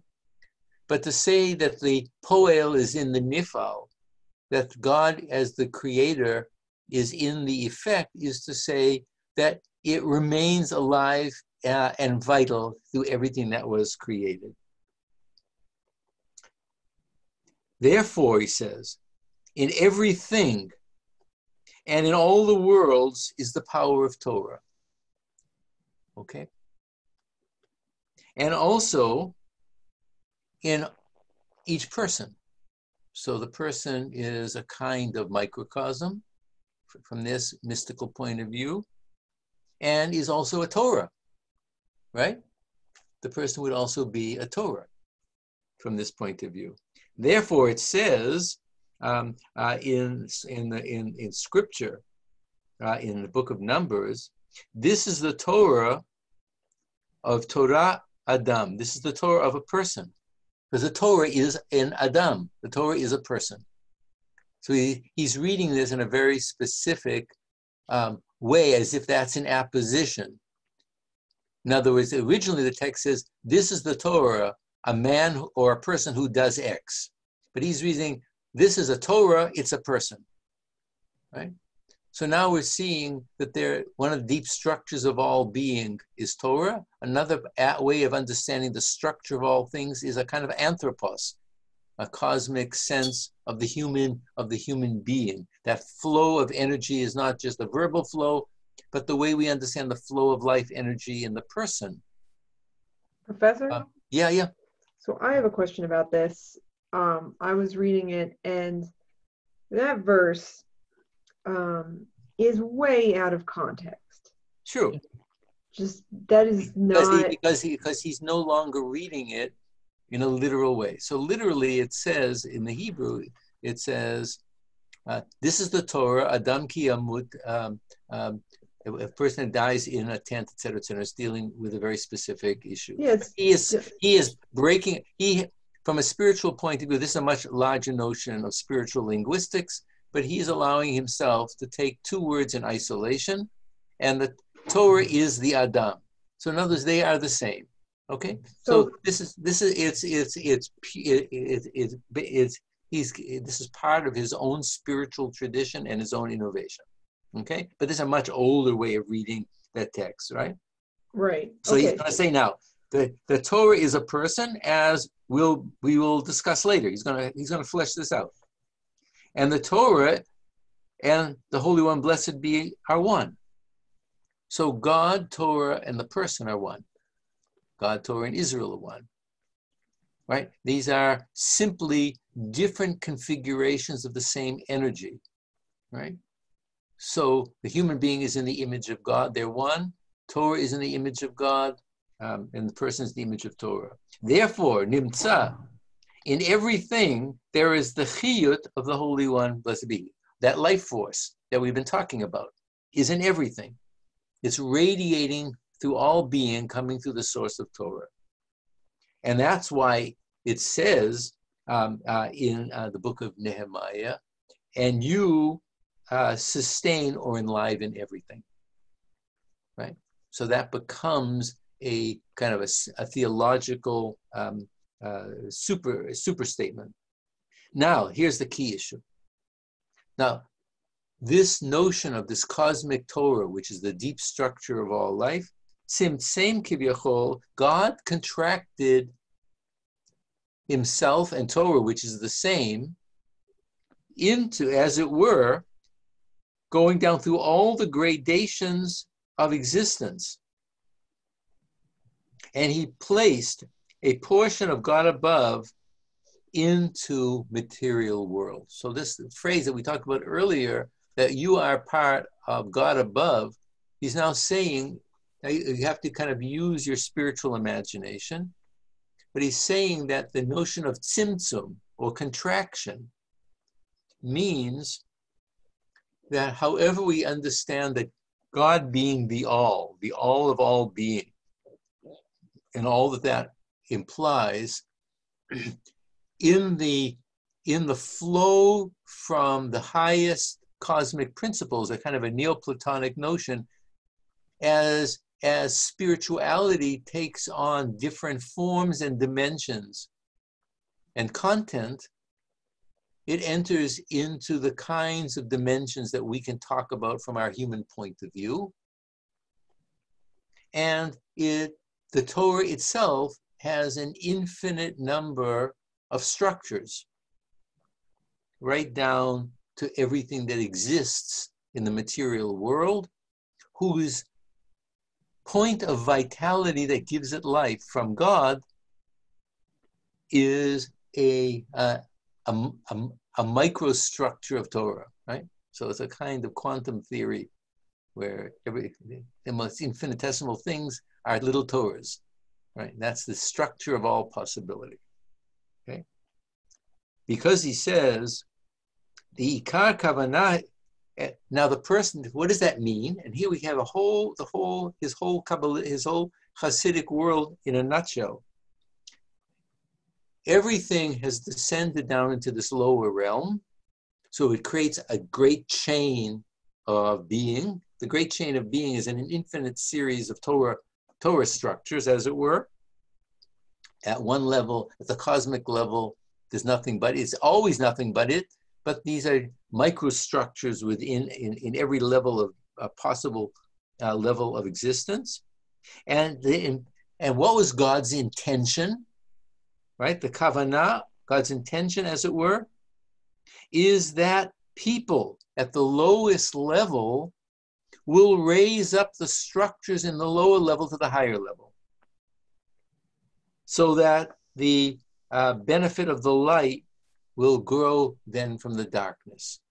Okay, so he's using certain images. So in this cosmic flow, which comes from cosmic Torah, that descends through all being, and everything is Torah, and everything is in the structure of a person. These are just simply variations of archetypal structures.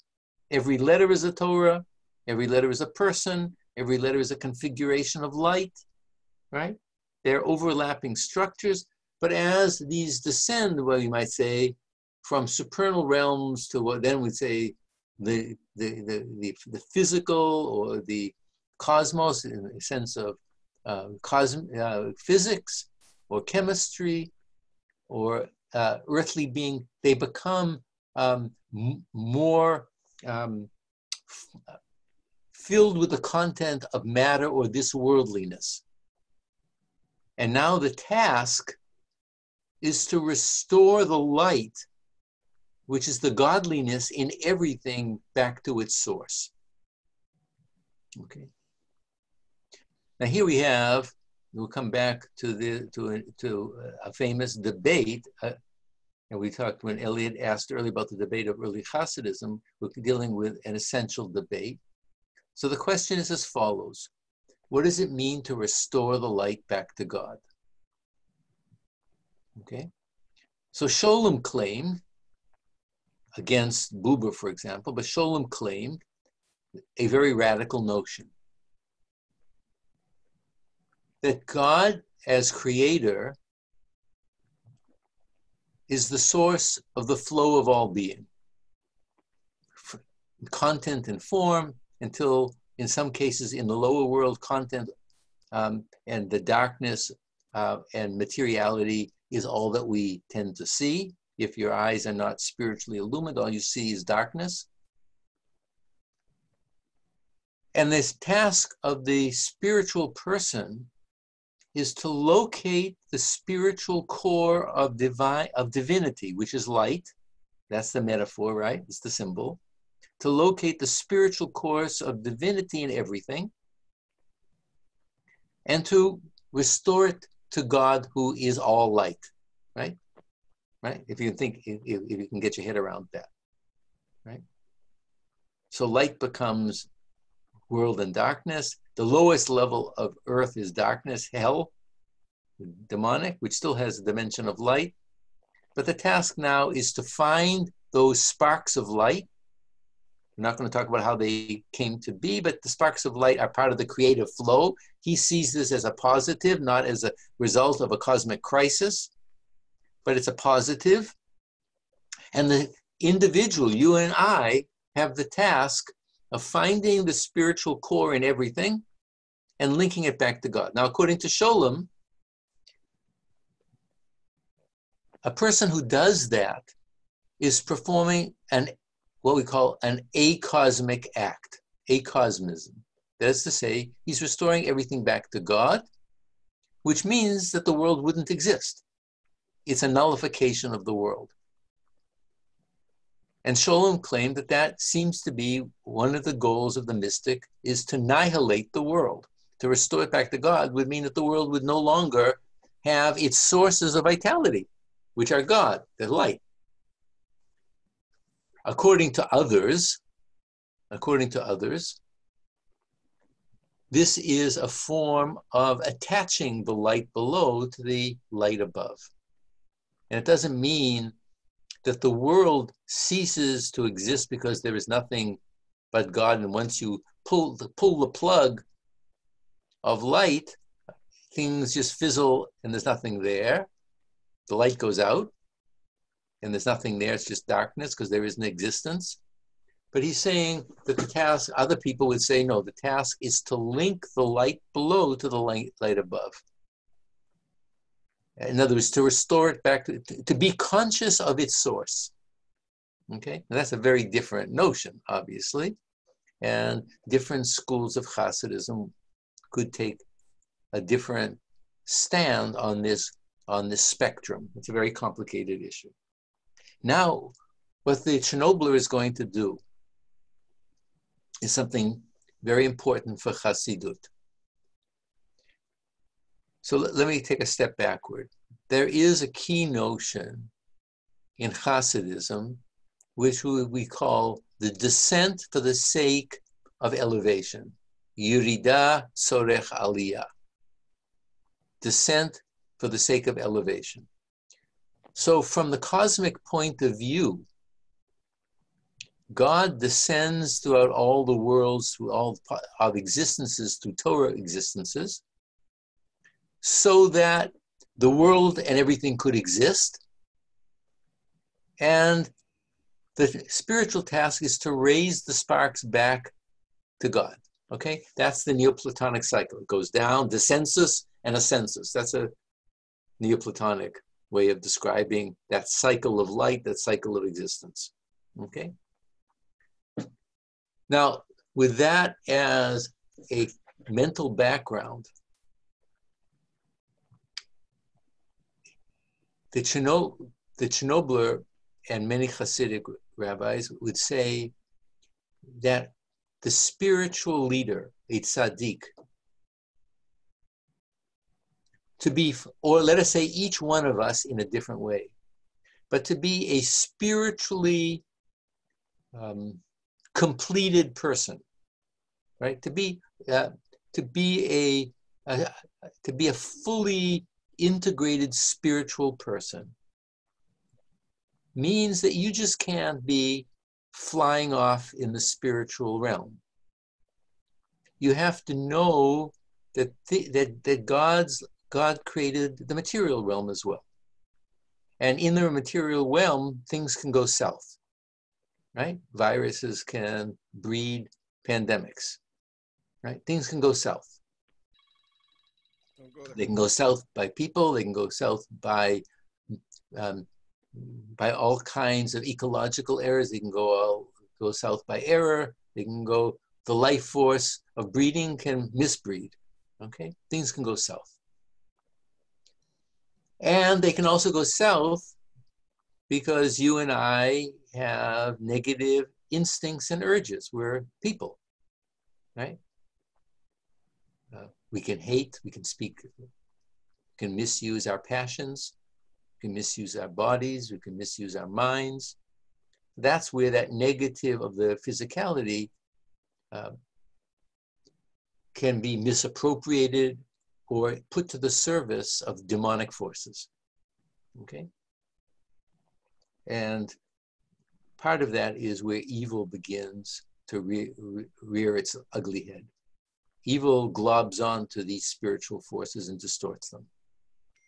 It's not two things, good and evil, but the negativity globs on and misdirects the power, the positive, which is the life force. Okay, right? You know, bats are a life force, breeding insects are a life force, but they can be a misbreeding, and then it can spread and be a horror from this point of view. Okay. So now what he's saying is the major characters in Scripture, Joseph, Moses, any of the characters, exemplify, what is the Torah really talking about? It's talking about events in their spiritual biography. It's not simply talking about their historical life. It's talking about events in spiritual or psychic life, which means that they are archetypes of our own inner structure. Okay? Which means you and I, to become integrated persons, means that we have to come to terms with our negative energies and transform them to the good or integrate them. If not, they split off and they become a negative force on their own, the other side. I'm not talking about Darth Vader. I'm talking about the Sitra Achra, the other side, which is simply all of these energies that take on a negative life of their own, right? Okay, that's the other side. That's the evil force. All right. The force be with you. You have to deal with the evil force. Okay. So we all have to make friends with Princess Leia and R2-D2. They're all part of your psychic structure. And what you have to do then is to risk the dangers of integration. Right? If you're not in a situation where you have to come to terms with your negativities or your potential you live in a fairyland and you're not an integrated self. So the integral self, the tzaddik, the true tzaddik or the Hasid, is able to descend, that is to say, to encounter the things in a lower level of consciousness or reality, and through that integration to raise it up to a more positive form. That's restoring it to God, right? Restoring it towards something of light rather than shadow. Everybody with me? Yeah. Okay. So now he's going to talk about Joseph. He's going to be the first person that we're going to talk about because Joseph has to go down to Egypt, right? And one of the things that happens when Joseph goes down to Egypt is there's going to be a potential seduction by the wife of Potiphar, right? That's in the biblical text. Nothing that he does, he has to try to resist it. He's called the tzaddik because he does. But he goes into a situation that Egypt is sort of the symbol of hypersexuality.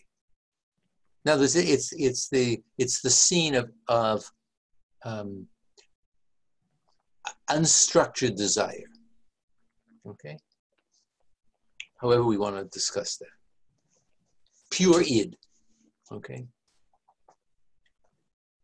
So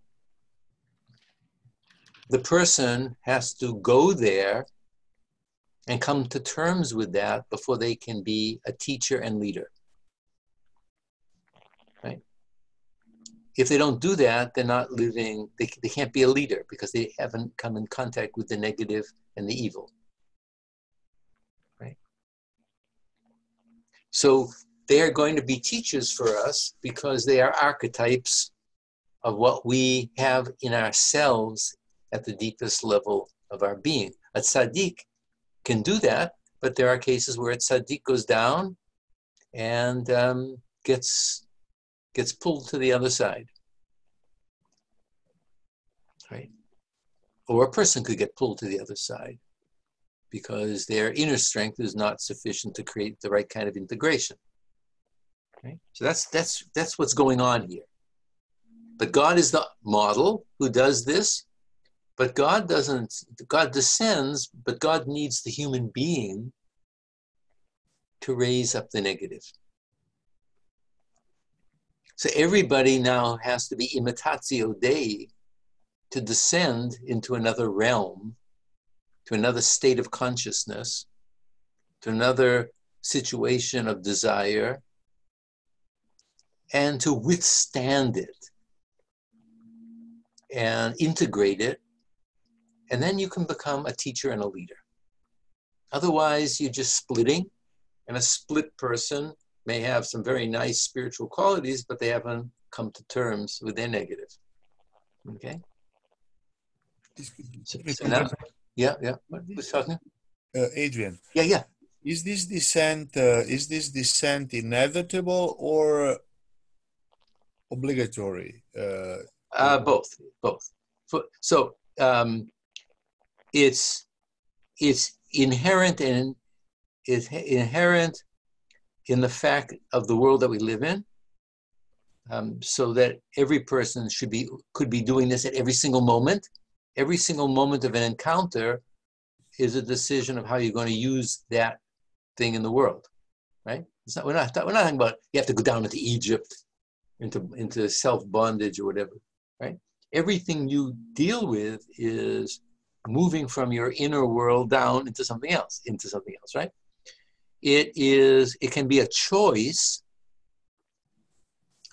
where the tzaddik wants to rescue or heal their followers. Let's say from the Hasidic point of view, secularity was a great danger to tradition, right?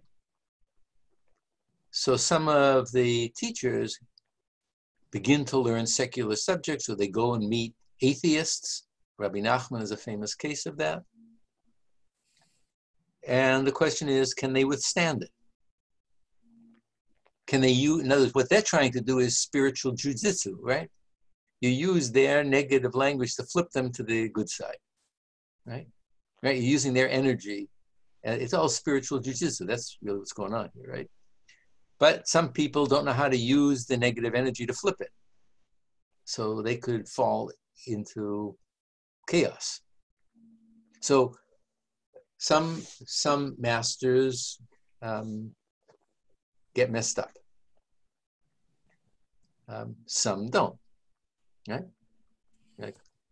Like all the swamis that came my day coming to Cambridge in the 60s, and then they got trapped not in materiality and sexuality and a harem, and they lost their way, right? Car salesman today. So there was what? They're car salesmen today, right? Yeah, right. So this was one of the funny things that happened during the so-called revolution of the 60s. But it happens in different ways at all of the times, right? The spiritual rock star that then becomes, everybody wants to sleep with a spiritual rock star. So the spiritual rock star gets messed up. Okay, all right. So let's go now back to the text we were at. So this is the issue of the descent of Joseph to Egypt, right? It's an archetype. It's a structure. It's a structure of consciousness. So he goes down to the slowest levels and plays on the word Mitzrayim, which is Egypt, to the most contracted levels, the Meitzariyam, the most contracted levels. Notice it's not only the tzimtzum of the contraction that brings us to this world, but it's the contractions of the contractions. Okay? Really down there.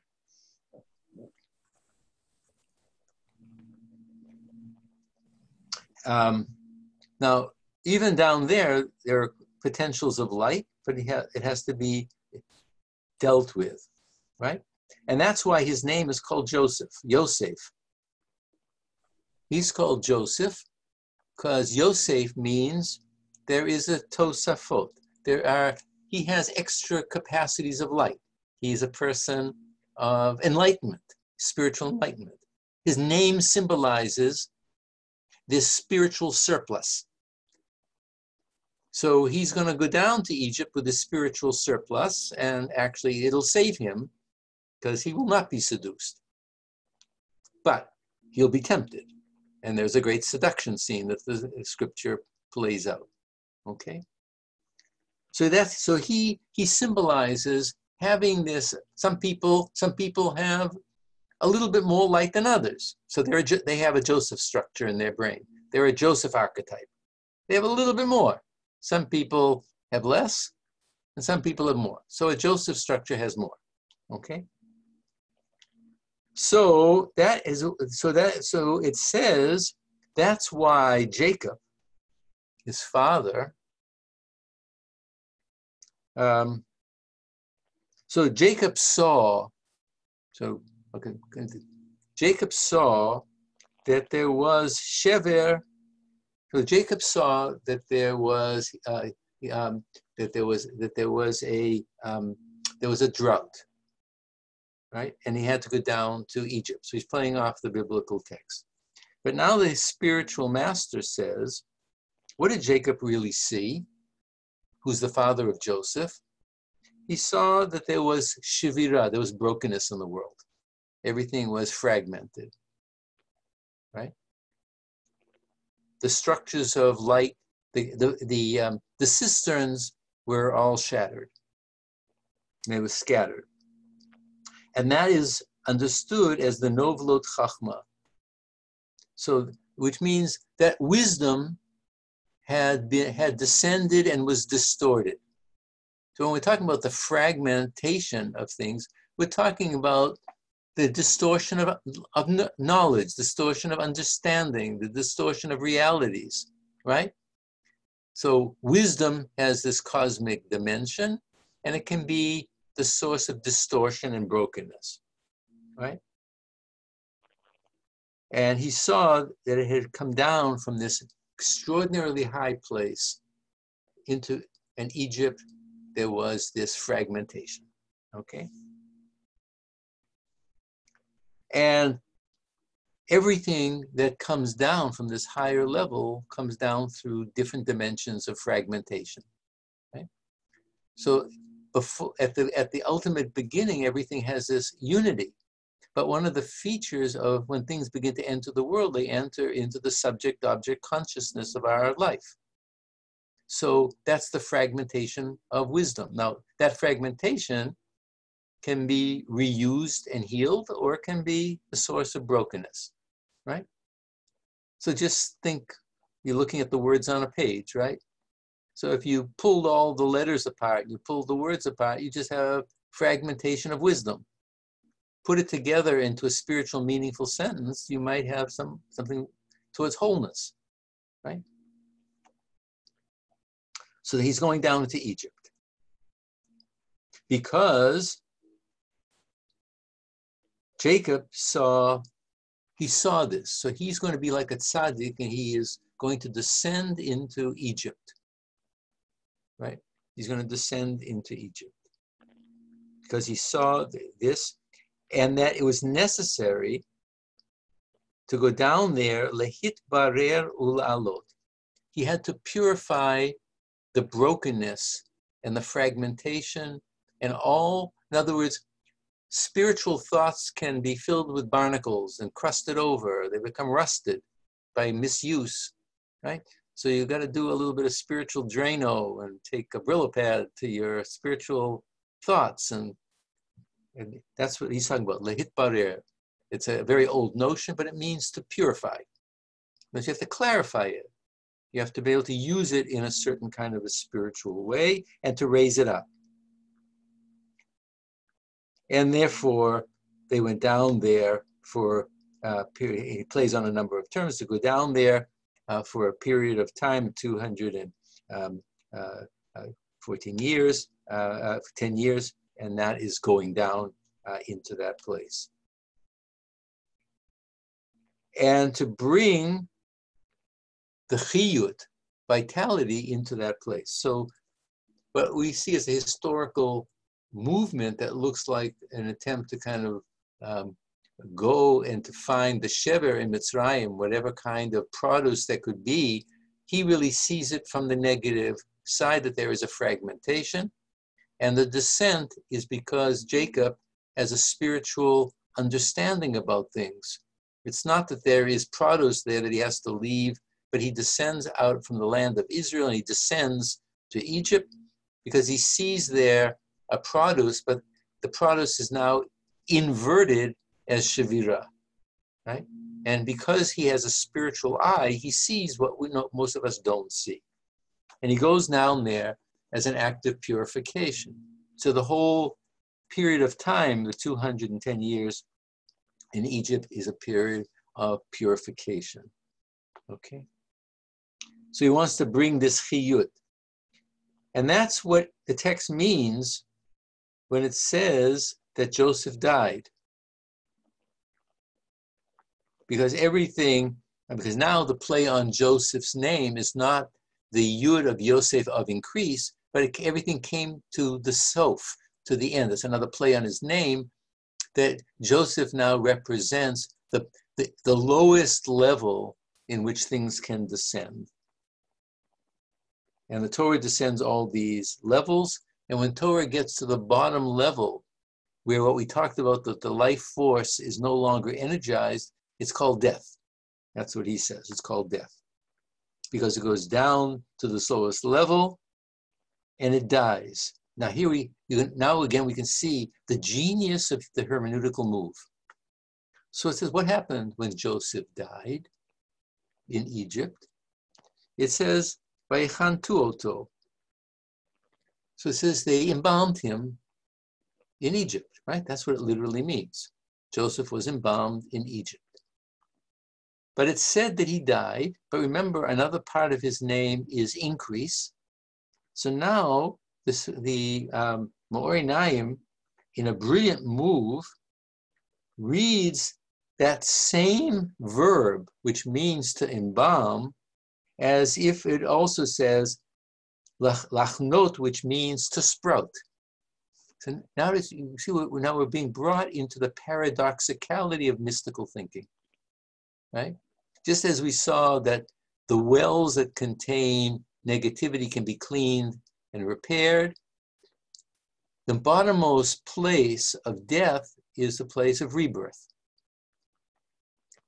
The very thing of the embalming of death can have a place to sprout with and can go back up again, right? There's no final point. There's this cycle of birth and rebirth, of descent and ascent.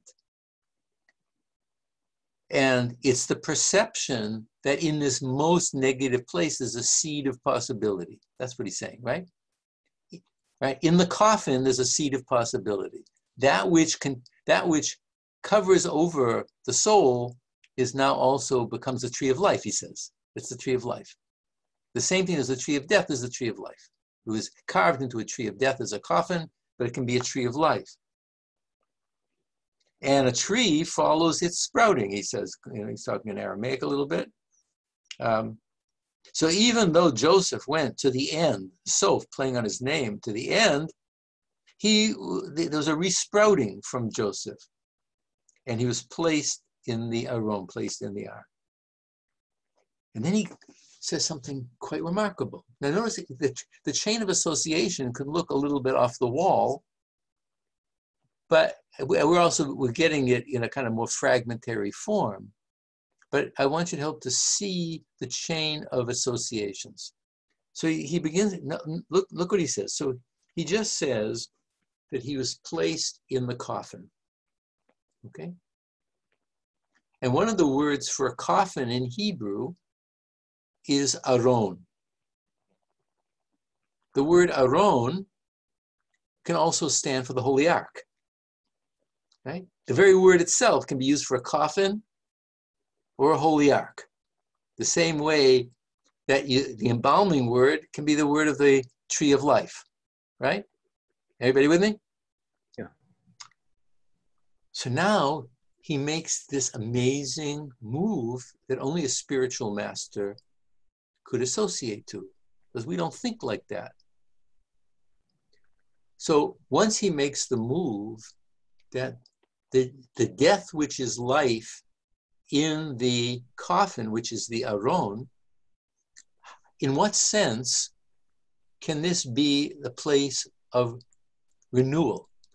So he moves to a rabbinic tradition in which we know from the Talmud in Brachot, which says that the tablets that Moses broke at Mount Sinai, the first tablets, Luchot, and the Shivrei Luchot, Munachim Hayu Ba'aron. So the rabbis had a tradition, and now we're going to see what the spiritual aspect is. The rabbis had a tradition that the broken tablets, the first tablets, because of sin, were broken, and the second tablets were placed together in the portable ark that led the people through the desert and the wasteland. Just absorb with this. Just absorb what he's saying. So we just said that Joseph is in a coffin, which is a tree of life, right? Now he's also saying that the tablets which were broken because of idolatry, that is to say, because of broken consciousness, broken spirituality, the broken tablets represent a broken mind, a broken spirit, broken religiosity, right? They were placed together with the second ones. They go together. Negative plus, plus minus, negativity, positivity, death, life, ruin, rebirth, right? The symbol of idolatry, the symbol of covenantal life. So that even the types of wisdom that fell down could now have a place and be reborn. So the broken tablets represent the fallen wisdom, and the fallen wisdom can then be carried into the land and become a new teaching. So notice now, can you see the way he's progressing image by image? And we're moving from a cosmic theology to a whole psychology of consciousness, and a whole moral psychology, and a positivity that doesn't deny the negative and the dark side. Right? The two sides of the moon are two sides of the moon, right? But it's one moon. Everybody, you see now we're beginning to get into the paradoxicality. So this is not just thinking back about we said how we began the class, right? About the transvaluation of values. That's connected also with the reinterpretation and the ways of becoming a new person. And what a teacher like Menachem Nachum of the Light of the Eyes is doing. He's guiding you through scripture so that you can understand your own cycle of consciousness. So that you can understand that dissent is for the sake of ascent. That negativity is the seed of rebirth. So he's speaking as a monotheist. Everything is one. Everything is whole. Right? Right. But you can carry this light and go around the globe, and you can shine it in one place and forget it. And then there's dark side in the other, but it's all one. Right? And part of this issue is to realize this, and that this is not simply something that's self-standing, it's something that's affected by consciousness. Right? It's another aspect that's affected. It's the paradoxicality of consciousness and awareness. So let me just make a couple of points more about this. Maybe we can come back to this next time, but I want to just continue on because you can see it's rich, but you have to learn how to read it. And then you have to see how it opens up with this spiritual wisdom. So now he says, let's now go back to the point I was making a little bit earlier in my sermon, namely that the Torah makes everything alive. You can see already how he's still connected to all of these things, right? Because everything is from God. So God is the source of all life. And you can kill it, but you can't kill it, right? Right? In other words, you smother it, but you can't put it out. So now he says, now he's going to take it one more psychological step, and then we'll stop with this. We'll do this, the final thing. So he says, because God is the source of everything, and God is the enlivening force of all things, b'chol davar, or he's the mechayeh hadavar. God is the source that enlivens everything. That should be the focus of consciousness. That's what it means to break through the palace, to have that consciousness. You should not, now here, keep that parable in the back of your mind, right? Ein lahabit b'chol davar el gashmiuta. So that means you should not be looking at the external physicality of everything. If you only look at the physicality of that, you're on the outside of the palace. You're not focusing on what gives it spiritual sustenance, right? You're only on the outside. But if you are able to see that it's spiritually enlivened from the inside, but you should look at panimiuta, the panimiuta davar, the inwardness, the interiority. Now, we're not talking about a magic box, right? Oh, maybe you're talking about a magic box. But we're not talking about that. Now we have this magic Rubik's cube or something like that, and you find the pearl inside, right? No, it's not. To talk about the inwardness of this is a much more subtle psychological, spiritual thing. You're talking about its inner capacity of possibilities. That's the inwardness of it, right? Not just its outer form, but what makes it tick, right? What makes it go. So if you're looking in a relationship, that can be the outer gashmiyut side. That doesn't mean just that their body, but it means like that's the outer face of things. But what is the inner pulse? That's the inwardness, right? So we're talking a much more complex way than talking about can you find the pearl in the dung heap? You can talk that way, but that's a very silly way to talk. Okay, so he's a little bit more sophisticated than that. So now he says you should look at the inwardness of things, and that is the mystery of what we have in the book of Ecclesiastes, when it says that the wise person has his eyes in his head, but a fool walks in darkness. So what's the spiritual meaning of that? And how does this relate to what we're talking about? Well, it says, Hechacham einav berosho.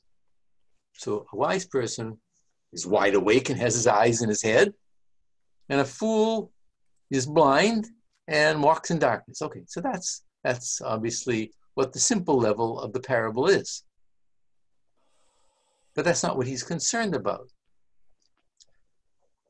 He's going to play on the Hebrew. The Chacham who has einav berosho is not just a guy who's wide awake with his eyes open, but has his inner eye on the Rosh, on the supreme issues to be focused on. What is one's Rosho? What is above one? What is the supreme truth? What is the supreme reality? What is the supreme possibility? So a wise person has their spiritual eye on the source of things, right? The whole verse is totally flipped. It's spiritual advice. It's not just telling you what any Tom, Dick, and Harry or Mary and Louise would know, that a wise person is wide awake and a dumb person trips all over themselves. But now it's where your mind is focused. Rosho is on God or the higher principles or the top of the spiritual hierarchy, right? That you want to bring things up to, right? So that's why it says in the Zohar, he says, V'chi ba'an eine devanash. So where's a person's eye taking him? Where is it going? You can tell a person by not just their outer eye, but their inner eye, not their third eye, right? The orbital frontal cortex, right? With their inner eye. Where is it going? So he says, quoting the Zohar, Chakima mistakel man dekaima al reshe. So a wise person is focused on what exists above, on the true source of things. That is to say, he says, she looks at everything at the reshit. Now, your mind should already be triggering you back to the beginning of this whole sermon. The reshit at the beginning. Your mind should be going back to the source of all things, right? The Rosh, right? Because in his spiritual imagination, you see how it's like a Moebius strip and how these terms keep popping up now in new ways. Rosho is related to his head, or the beginning, or God is linked to Bereshit. Everything comes from that source, from that Rosh. You see what this is, this issue of this transvaluation of language, of how language is serving spiritual consciousness. So his eyes is there. Me'ayin or me'ayin nishtal shala. Where's everything descending from? What is the chain of being? How do you put that into your head? And what is its source? Who is its source of this thing? So that means when you're looking at a friend, you don't look at the outside, but the inside. What is the source of that giving light? What is that? Where's that coming from? Where's your spiritual consciousness directed when you're looking at the life form that's coming to expression through another person? So now he's coming back to what I had hinted at. So my head ran away ahead of him, but we both came to the same place. And that's what it means, Bereshit bara. At the beginning, God created. With the Torah, God created the heaven and the earth, which is the source of things, which is klalut hakol, which is the totality of all things, b'chol davar, and everything in them. Right? So then he says, that's what the little word et means. It says God created et ha-shamayim ve'et ha'aretz. That little word et, which means nothing, except introduces the direct object, actually refers to the totality of being that connects everything. All the connecting tissue. That's the connecting tissue of consciousness.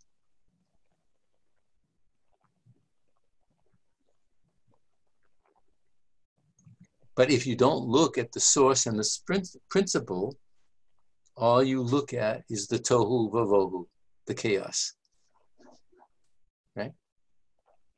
So the whole beginning of the text is telling us to look at the source of heaven and earth. And if you don't look at the source, all that you're going to see is chaos. In other words, you're not going to see anything in an orderly spiritual potential. Your eye doesn't have a hermeneutical focus.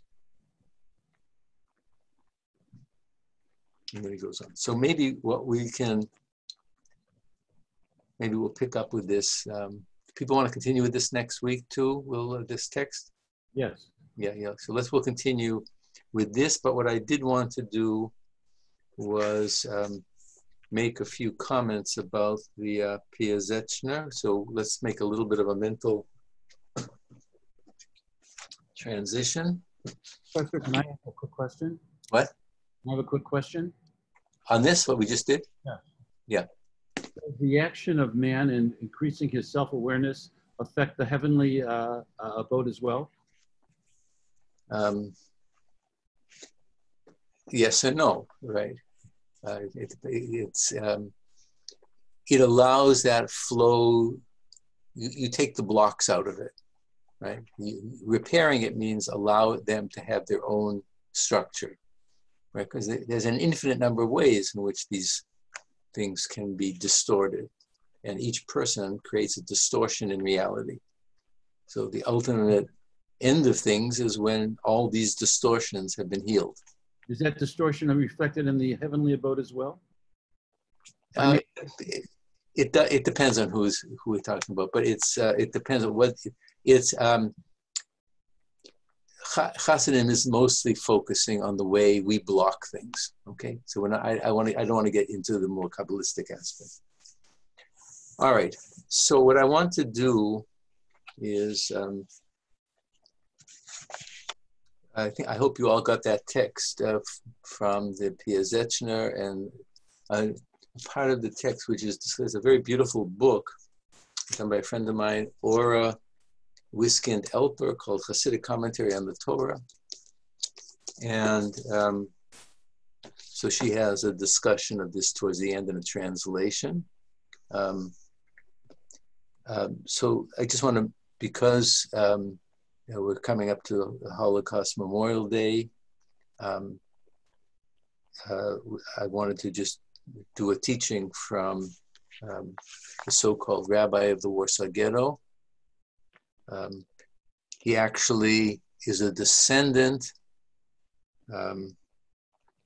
of one of the second and third generations around the Maggid. his name was Colonimus Kalman Shapira. He was a rabbi in Piaseczno, which is outside of Warsaw in Poland. And he eventually stayed with his congregation in the Warsaw Ghetto and maintained the tradition as carefully as he could, but suffered, in addition, enormous tragedy. He saw all 5 of his sons and wife murdered in front of his eyes, and continued to teach and support the community in the Warsaw Ghetto. The text of one of the texts that survived from him, which was buried, and some of it was mailed to a relative in Tel Aviv, which is then found, is called The Holy Fire, Eish Kodesh. And it's a series of his teachings. We have some of his other Sabbath teachings, but these are teachings into the darkest times.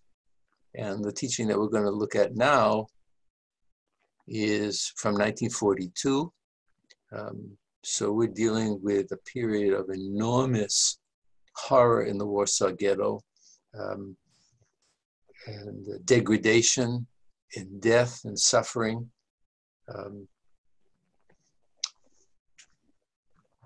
And he represents one of the Kedoshim.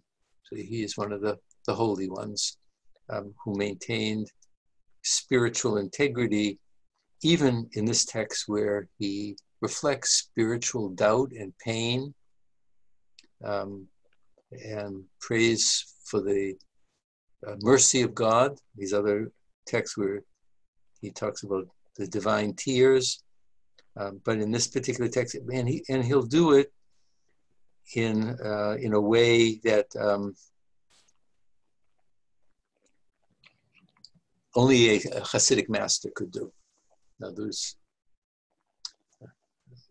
no denying the reality, but there's an attempt to raise it to a level of spiritual possibility, right? That's all that one can do under these circumstances. So I just want to kind of go through a couple of parts of this. Maybe I'll just talk about it a little bit, maybe quote a couple of things. I gave you a small section. So don't forget, he gives these teachings in the ghetto. Often they would be in the third Sabbath meal, late Saturday afternoon, where people would gather as a spiritual community. And then he would give something about the text. And it's interesting that in this particular text, it's talking about how God appeared to Abraham, and talks about the fact about that how he will take them out of Egypt, and will see the sufferings of the people in Egypt. And it's allusions to these issues that God hadn't seen, but then God attends to the sufferings of Egypt. Now, what's also powerful here is how he develops his sermon. So he begins the sermon by talking about the ashes that remain from the Holocaust offering. That's the Olah, which was the whole burnt offering, and other kind, or the Chatat, which is the sin offering, and they produce deshen, they produce ashes. And there's a whole aspect in rabbinic literature of terumat hadeshen, in which the ashes are raised up and dealt with in a certain way. But as a Hasidic Rebbe, we have been talking about raising things up before, he's now going to talk about elevating the ashes, because he has very much in mind the deaths that he saw and the death of his children that he alludes to. So it's not just raising them up onto the altar or dealing with them in a certain way, the true matadesh in this particular offering, but it's raising them up to a new level of spiritual hope and possibility. And before we get to that particular aspect, he again alludes to a very interesting aspect in the Talmudic text, from the biblical text, that the utensil that was used in the temple to, like a dustbin, to gather up the deshen, the ashes from the offerings, was called a magrefa, kind of a scraper, right? And according to the rabbinic tradition, that as the scraping went on, it produced this melodious sound, the sound of song, the sound of singing and joy as it's gathering up the ashes. And of course, he will go on to say that just as the sacrifice of Isaac didn't take place, but there was an animal that substitute, every offering is a substitute for the sins of the person, and the ashes of the animal become the ashes of their materiality that now has been purified, so their soul could go up. And the song of the scraping accompanies that ascending of the soul that's symbolized in the temple service. So then the Piaseczner goes on to say that sometimes we don't fully appreciate the deaths of people or the sacrifice. He's alluding to his children. But when they ascend, they have the capacity to beseech mercy from the silent God. That God who doesn't appear to be turning the face of compassion may respond to the souls who suffered. Okay. And he alludes to the fact of his sons that he prays will become intercessors in heaven, so that the silent God will express mercy towards the suffering in the ghetto. And only those who've read the accounts can begin to understand what he saw on a daily basis. The spiritual and the human, not just the death, but the degradation of what it means to be a person. Okay. So then he goes on to say that under the best of circumstances, people try to transform this negativity into something higher. That's the Trumat Hadeshen, raising it up. But there is the capacity of evil that can destroy even the spiritual seeker. And that is the quality of Amalek. Amalek becomes the symbol of degradation and death, but it can create this impassive coldness in one's heart that one can no longer respond to spiritual life with a kind of inner vitality, he's saying. In other words, it's the point where silence seeps in and it chills the heart. He's using these images, and it chills the heart to such a degree that one can't,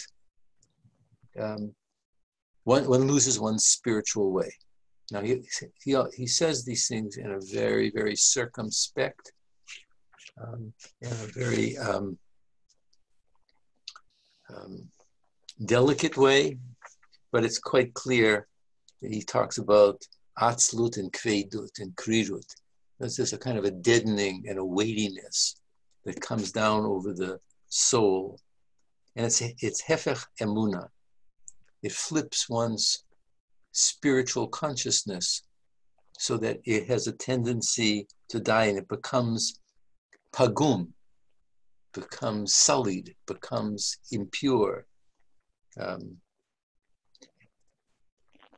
So then the sacrifices of all the kadoshim, of all those who have gone up, we can only pray that they will ascend. And he says, now what one has to concentrate on is, so he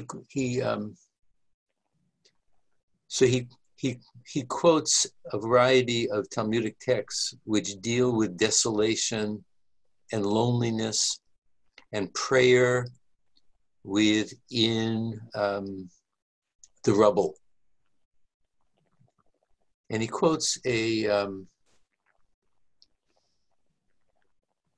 often when a person dies in Rabbinic Judaism, one of the phrases is chaval al de'avdin. So there's a sorrow for those who've been lost, but they're not forgotten. They remain. And then in this act of spiritual courage, he says, you have to take the de'avdim, that which you have lost in yourself, the spiritual brokenness that has happened because of this onslaught of evil, this onslaught against one's inner spiritual life. And you have to take the de'avdim, that's what you've lost.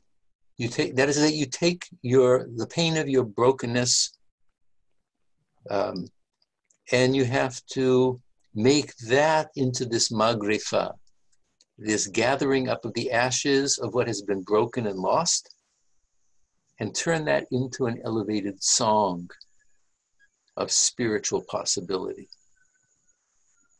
Okay?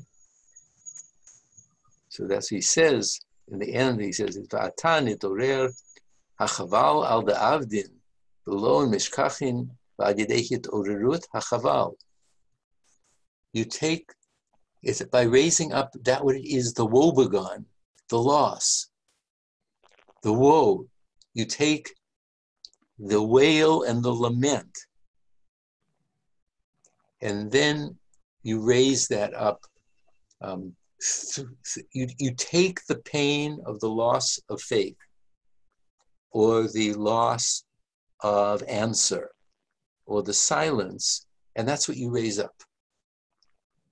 And you raise that up in the acknowledgement that maybe this will arouse divine mercy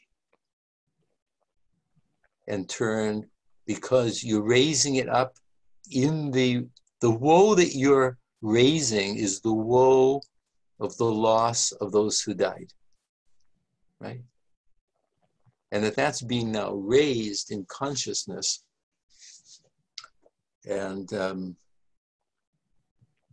the text breaks off. So only a great spiritual saint can talk this way and comfort a community this way. And here we see the power of Hasidic thinking at the abyss, which doesn't deny the abyss, but tries to give it a spiritual rectitude through spiritual courage. So I give you this so that you can remember the great columnist Kalman Shapiro, the Rebbe of Piaseczno, and all those spiritual saints who are able to raise up silence into song. Okay? So keep that in mind in the next few days as we remember the struggle to triumph over sorrow. Okay. See you next week. Thank you. Thank you very much.